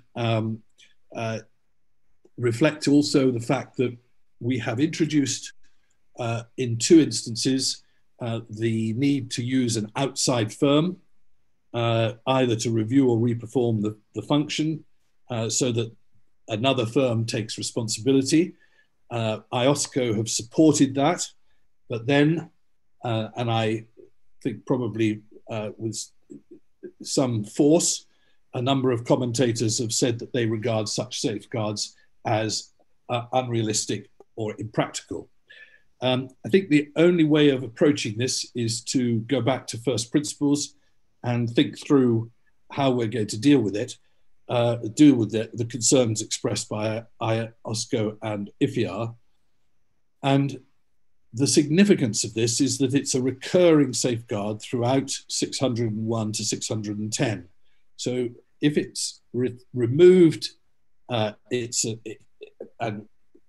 declared to be moving on, the last of the issues relates to the application of the code in circumstances where law, regulation, or auditing standards address a particular position. And this is the point that I referred to earlier about, in particular, the provisions relating to advice and recommendations and the risk of a safeguard, of a self-review threat arising in relation to the provision of advice and recommendations. And I think carefully analysed, the position is probably relatively straightforward, subject to one point, because 100.3, R100.3 as presently drafted, and will be R100.7 under role and mindset, clearly states that if law or regulation takes a stricter position than the law and regulation take precedence. I don't think there's any scope for uncertainty in that regard. The second area that arises is where laws or regulations permit, but don't require provision of a non-assurance service. And pausing there, that is a position that is possible under the European regulation, which allows national bodies, national members, to permit something that is currently under the regulation not permitted. So the possibility exists that laws or regulations will permit the provision of a non-assurance that would be prohibited under our provisions. And again, the current code in 100.3A1 makes it clear that in those circumstances, the obligation of a professional accountant is to comply with the more stringent provisions unless it's prohibited by law or regulation. And I therefore think that as currently drafted, the code clearly provides that permissive provisions do not take precedence over the code if the code is stricter. The third area, and this is the one which I think it raises a valid issue, is where the provision of advice and recommendations might create a self-review threat and would therefore be prohibited, but it's contemplated by auditing standards. Now that possibility, that position is not addressed in the code because the code only deals with laws and regulations and doesn't deal with applicable standards. And subject to any thoughts the board may have, the current thinking is that we might include a paragraph to make it clear that the provision of advice and recommendations that is contemplated in auditing standards is not caught by the prohibition in R614. And that, I think, is that's our thoughts as to how we might deal with this particular issue. So I would be grateful for any views people have on that particular point, and then quickly finish off the presentation. Ken. Thank you. Thank you, Richard. Views, but very brief views, please, because we're really running against time here. Laurie Ansley. Laurie? Yeah, very briefly, I support that. I think that's a good position to take on that. And it's certainly within the spirit of what is expected by auditors going forward in terms of raising issues, et cetera.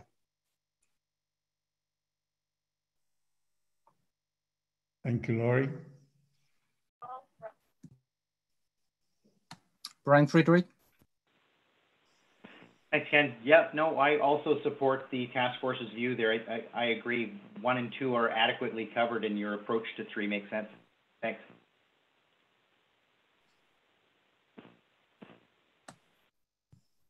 Anyone else? No, I see no other hands, Mr. Chairman. Richard? Okay, thank you. So moving forward, we will now take note of the input you've very helpfully given us today. We will work our way through drafting suggestions and other points that are raised by respondents. We have a whole series of meetings scheduled through the end of this month and through August. I think it's fair to say that the main points that we will have to deal with relate to the application material on identification of a self-review threat. And there are also a number of suggested amendments as to how we express the way in which we deal with advocacy threats, because very often a self-review threat is accompanied by an advocacy threat as far as non-PIs are concerned. Our timetable, as I said, is we've got calls through August, and then in September we will have a CAG discussion followed by a discussion with the board in September, and we will have discussions with the Forum of Firms, IFIA, OSCO, and the SMP committee. And like fees, given your decision on timing, we will aim for a second read in December and approval of the final text. And Chairman Stavros, that concludes the presentation. And thank you all for your time. Thank you very much, Richard. This was another very good presentation and very good information for the board.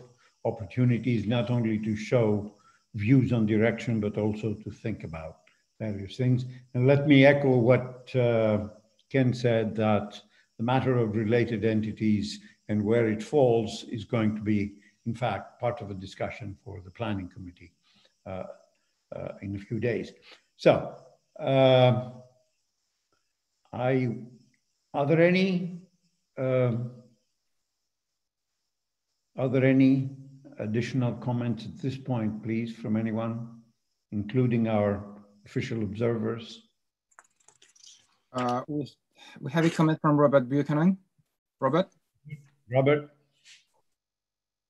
Yes, thank you, Chair, and thank you again, Richard, for the presentation. It's very good to see the level of support for the proposals. My understanding, being a relatively new PIOB member, is that the PIOB was pretty comfortable with the position reached in the exposure draft. It is interesting to see from some of the comments that there are references to stronger provisions existing in other jurisdictions, and it's important to ensure that those comments are fully reviewed from an evidential base if possible. Because the code obviously needs to set a global position, as was said earlier on, but there are also important issues for national standard setters which may be challenged if in setting standards locally if the code is seen to be perhaps not as strong as it could be. So just urge consideration of that. I think the point that was raised by the regulators in relation to the external review is one that that is important for the task force to continue looking at as you work forward. And I certainly agree that it's useful and important to, for the sake of completeness and certainty, to look at that related entity issue. However that is done, that's obviously an internal issue for you as to how that is dealt with. And just generally speaking, I think a few questions have come up in relation to terminology and important to eliminate subjectivity as much as possible to ensure that that things are clear and clear both for firms and for regulators as well. So urge some consideration to be given to that as well, so that the provisions can be as certain as possible. And it's very encouraging to see the response on the materiality threshold, because that's very clearly an important signal that as Richard says, it's a principles-based approach, and eliminating the possibility of materiality is a really important plank of this reform. So look, recognising that this is a very difficult topic, it's great to see the progress on this. It's a challenging timetable that you've got, and again, it's very good to have had this preliminary discussion, I'm sure, Chair, so that you'll be able to have a full discussion in September, and I'll look forward to coming back into that discussion. That's all I have to say. Thanks. Thank you. Thank you very much, Robert. Okay. Do I see Laura? Laurie? Laurie, your hand is still raised. Okay. Oh, okay. Okay. Okay. Thank you very much. Okay. I think we can close this session. We're a little bit late on our timing, but we still have one item that we would like to do, and that is an update on the benchmarking working group. So I would like to invite Laura. Thank you, Stavros. Good day, everyone. I'm just going to leave video off over here to save bandwidth as I present, and just want to thank Diana in advance for controlling the slides for me. So can we move to the next slide then, please? Awesome, thank you. So in this quick session, I'm pleased to be able to update you on the benchmarking working group's activities to date. And I'll also be looking to get any feedback that you might have specifically on our proposed methodology, our approach for the benchmarking of the code against the US requirements, as well as on our anticipated timeline. On the next slide, please. So as you've heard, the benchmarking project is a staff-led initiative, and the working group was established in April. On the working group with me are Richard Fleck and up until this month, Denise Canavan. And as Stavros mentioned at the start of our session today, Denise is stepping off the working group as she's taking on some new responsibilities at her firm and will be leaving her IESBA TA role. So I just want to thank Denise for all of her efforts on the project to date and wish her all the best in her new role. And as Stavros also mentioned, we're fortunate to have Rich Huskin joining the group going forward. So welcome and thanks to Rich as well. In terms of the staff handling this project, Sylvia is our project lead, and we have Deanne acting in the oversight role, so we've got great staff resources on board as well. So with respect to activities to date, we're still very early days on this project, but we have had 2 virtual meetings so far to decide on our approach and methodology, and we've done some additional high-level work that I'll come back to in just a minute. And next slide, thank you, that's perfect. But before I get into our approach, let me just speak a bit about the background and impetus for the project. So in the past, there's been some concerns that the IESBA code and its principles-based approach, as represented by the central nature of the conceptual framework, there's been concerns from some stakeholders that the code allows for too much flexibility and judgment on the part of auditors and audit firms. And some of these stakeholders have the impression that national laws and regulations that are more rules-based are also more robust and more enforceable. But these views don't capture the complete picture. They don't always give full credit to the rigor and strength of a principles-based approach and the way the conceptual framework and the specific provisions work together. It's also important to note that with the revised and restructured code, the independence framework has changed significantly since 2011, which is the last time that a major benchmarking study was undertaken. And of course, as we're all aware, it continues to be revised and enhanced through projects such as NAS and FEES. So one of the key aims of this benchmarking initiative is to highlight the strength of the conceptual framework and the independent standards overall, and to demonstrate to key stakeholders, such as regulators, national standard setters, audit oversight authorities, to demonstrate to them how the IESBA's independence framework has evolved over recent years. So in other words, the benchmarking is intended to provide both an operational comparison tool as well as being a strategic exercise to promote the strength of the code in regulating the behavior of auditors and to help overcome some of the misconceptions that might still remain in the marketplace. And if I can get the next slide. So building on this context then, the overall objective of the benchmarking is to provide a comprehensive comparison of the code's independence framework with equivalent provisions from other jurisdictions.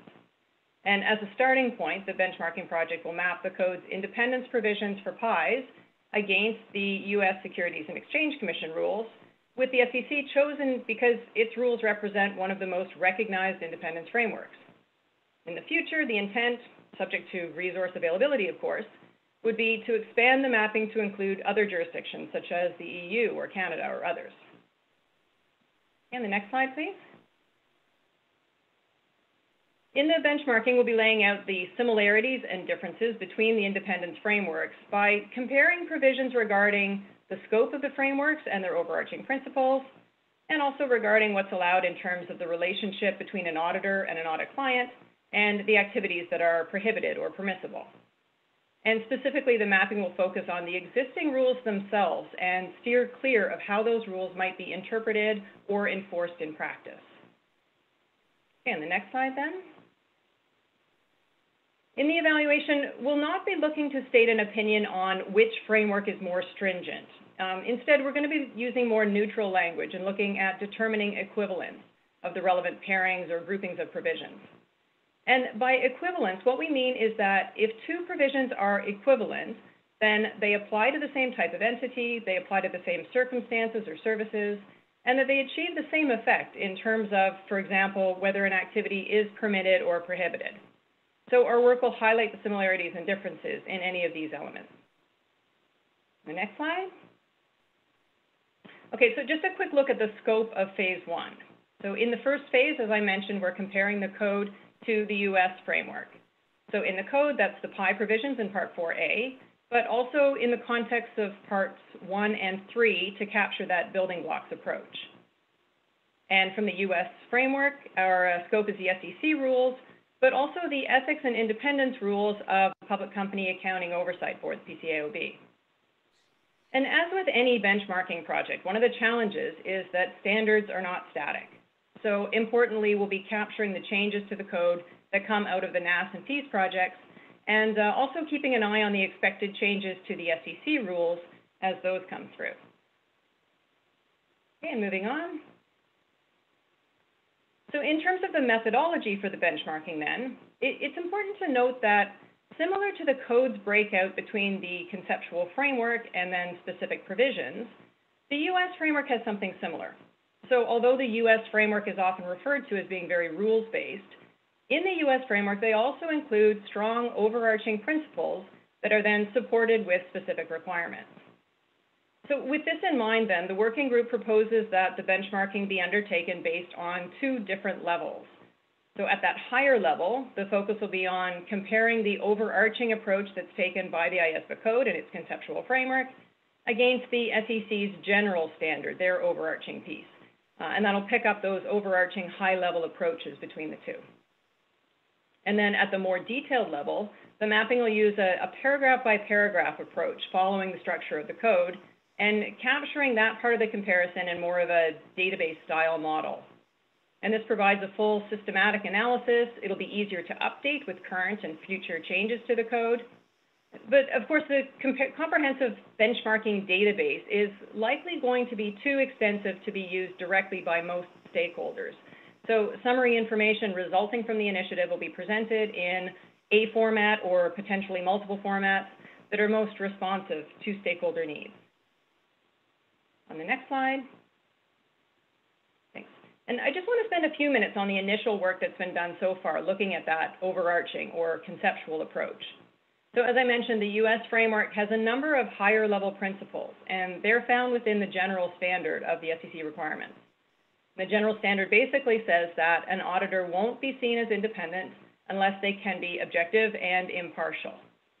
And then paragraph 3, the beginning of which is at the bottom there, lays out the situations that would be seen as inconsistent with being objective or impartial. So for example, things like having a financial interest in an audit client or an employment relationship with them and so on. That's what falls in there.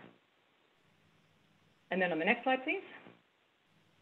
So just to highlight a few of the similarities that we've noted between the code and the SEC rules at that overarching level. First up, both have similar approaches to the concept of requiring both independence in mind or fact and independence in appearance. So with respect to independence in fact or mind, we can see here that the code is broader in terms of explicitly referring to professional skepticism and integrity in addition to the reference to objectivity. And with respect to independence in appearance on the other side then, both the code and the SEC rules call on the perspective of a reasonable outsider, so to speak. But again, the code is broader here in that the reasonable and informed third-party test references integrity, objectivity, and professional skepticism, as opposed to just objectivity and impartiality. And the SEC also sets the context of that reasonable person to be specifically a knowledgeable investor. So similar approaches being taken, but with different framing there. And then on the next slide, please. So as I mentioned a few slides back, paragraph C of Rule 201 reflects the application of the SEC general standard to particular circumstances. But as a starting point, the SEC considers whether a relationship or the provision of a service would result in any of the situations that are noted here, in which case the auditor would not be seen as independent.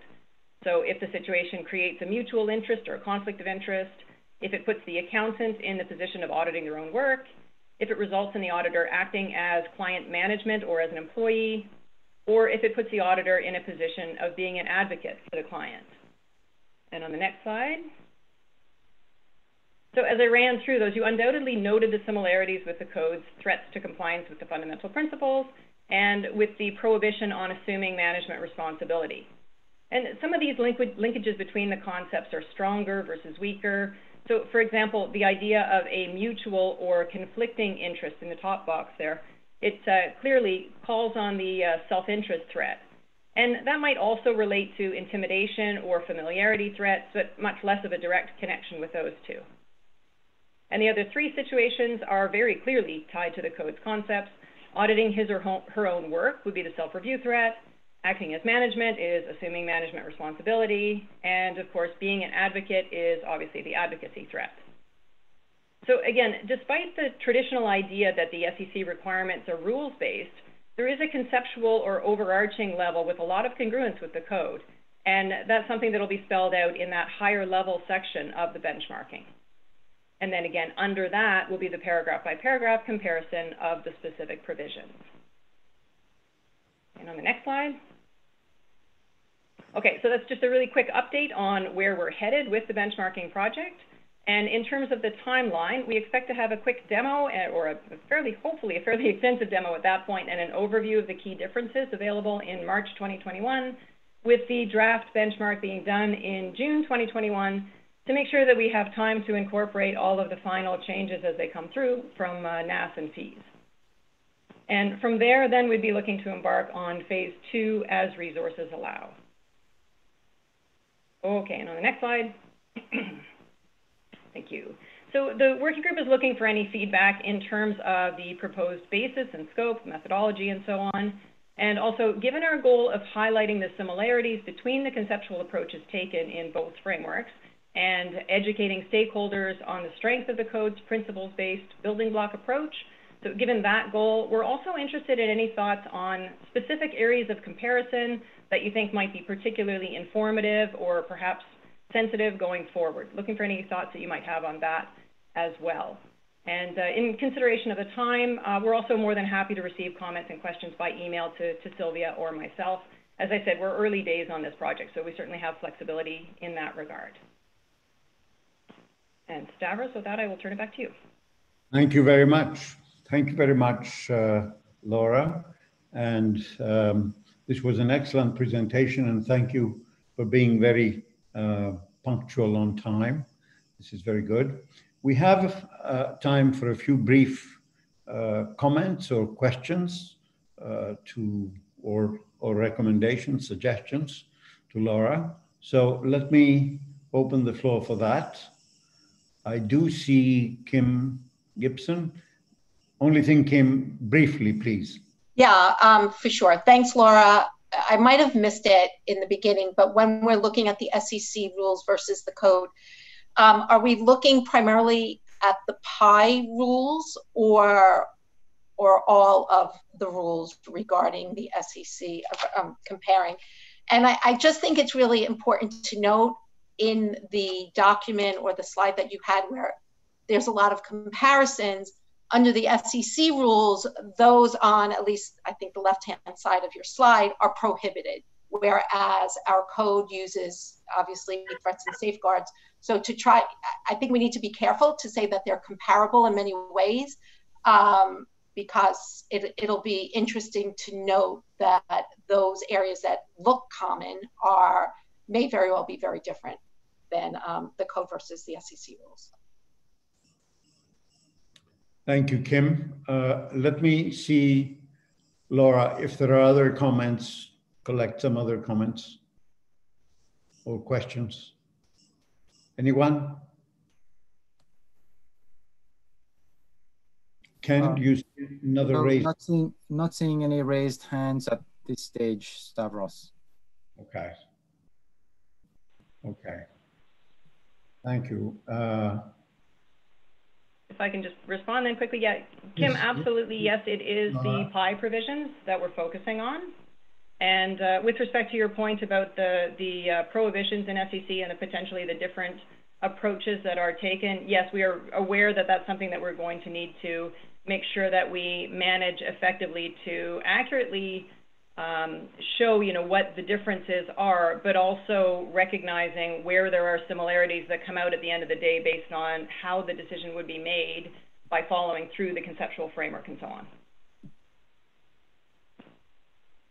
on. Laura, just a comment from me.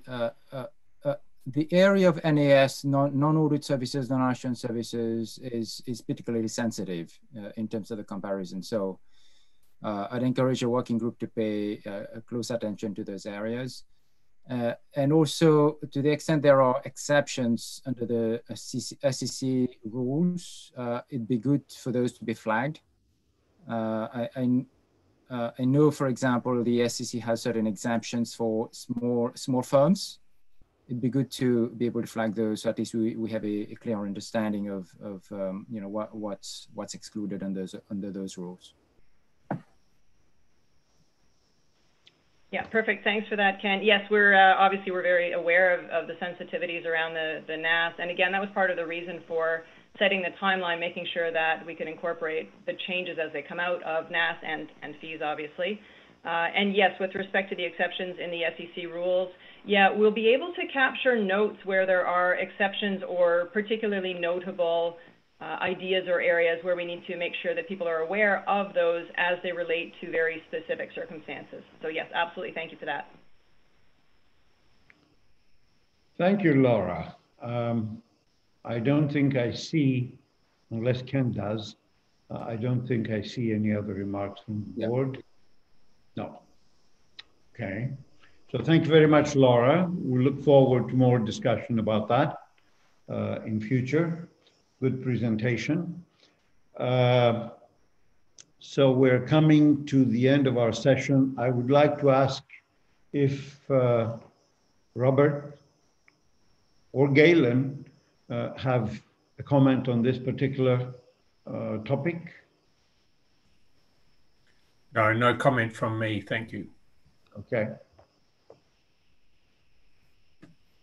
Yeah, thanks, Stavros. I think in particular that point that was just very recently raised about comparing the NAS would be very helpful, and particularly the NAS that we're working on right now going forward. And I do remember a number of years ago when I attended one of the meeting on the green paper and approaching one of the national standard setters who was in an important position in the EU, and I wanted to talk to him about the threats and safeguards approach, and I got a lot of, and he was very involved with IFER at the time, and I got a lot of pushback from him about that, and I think that this sort of project would be very, very helpful in terms of helping some of the regulators around the world come to grips with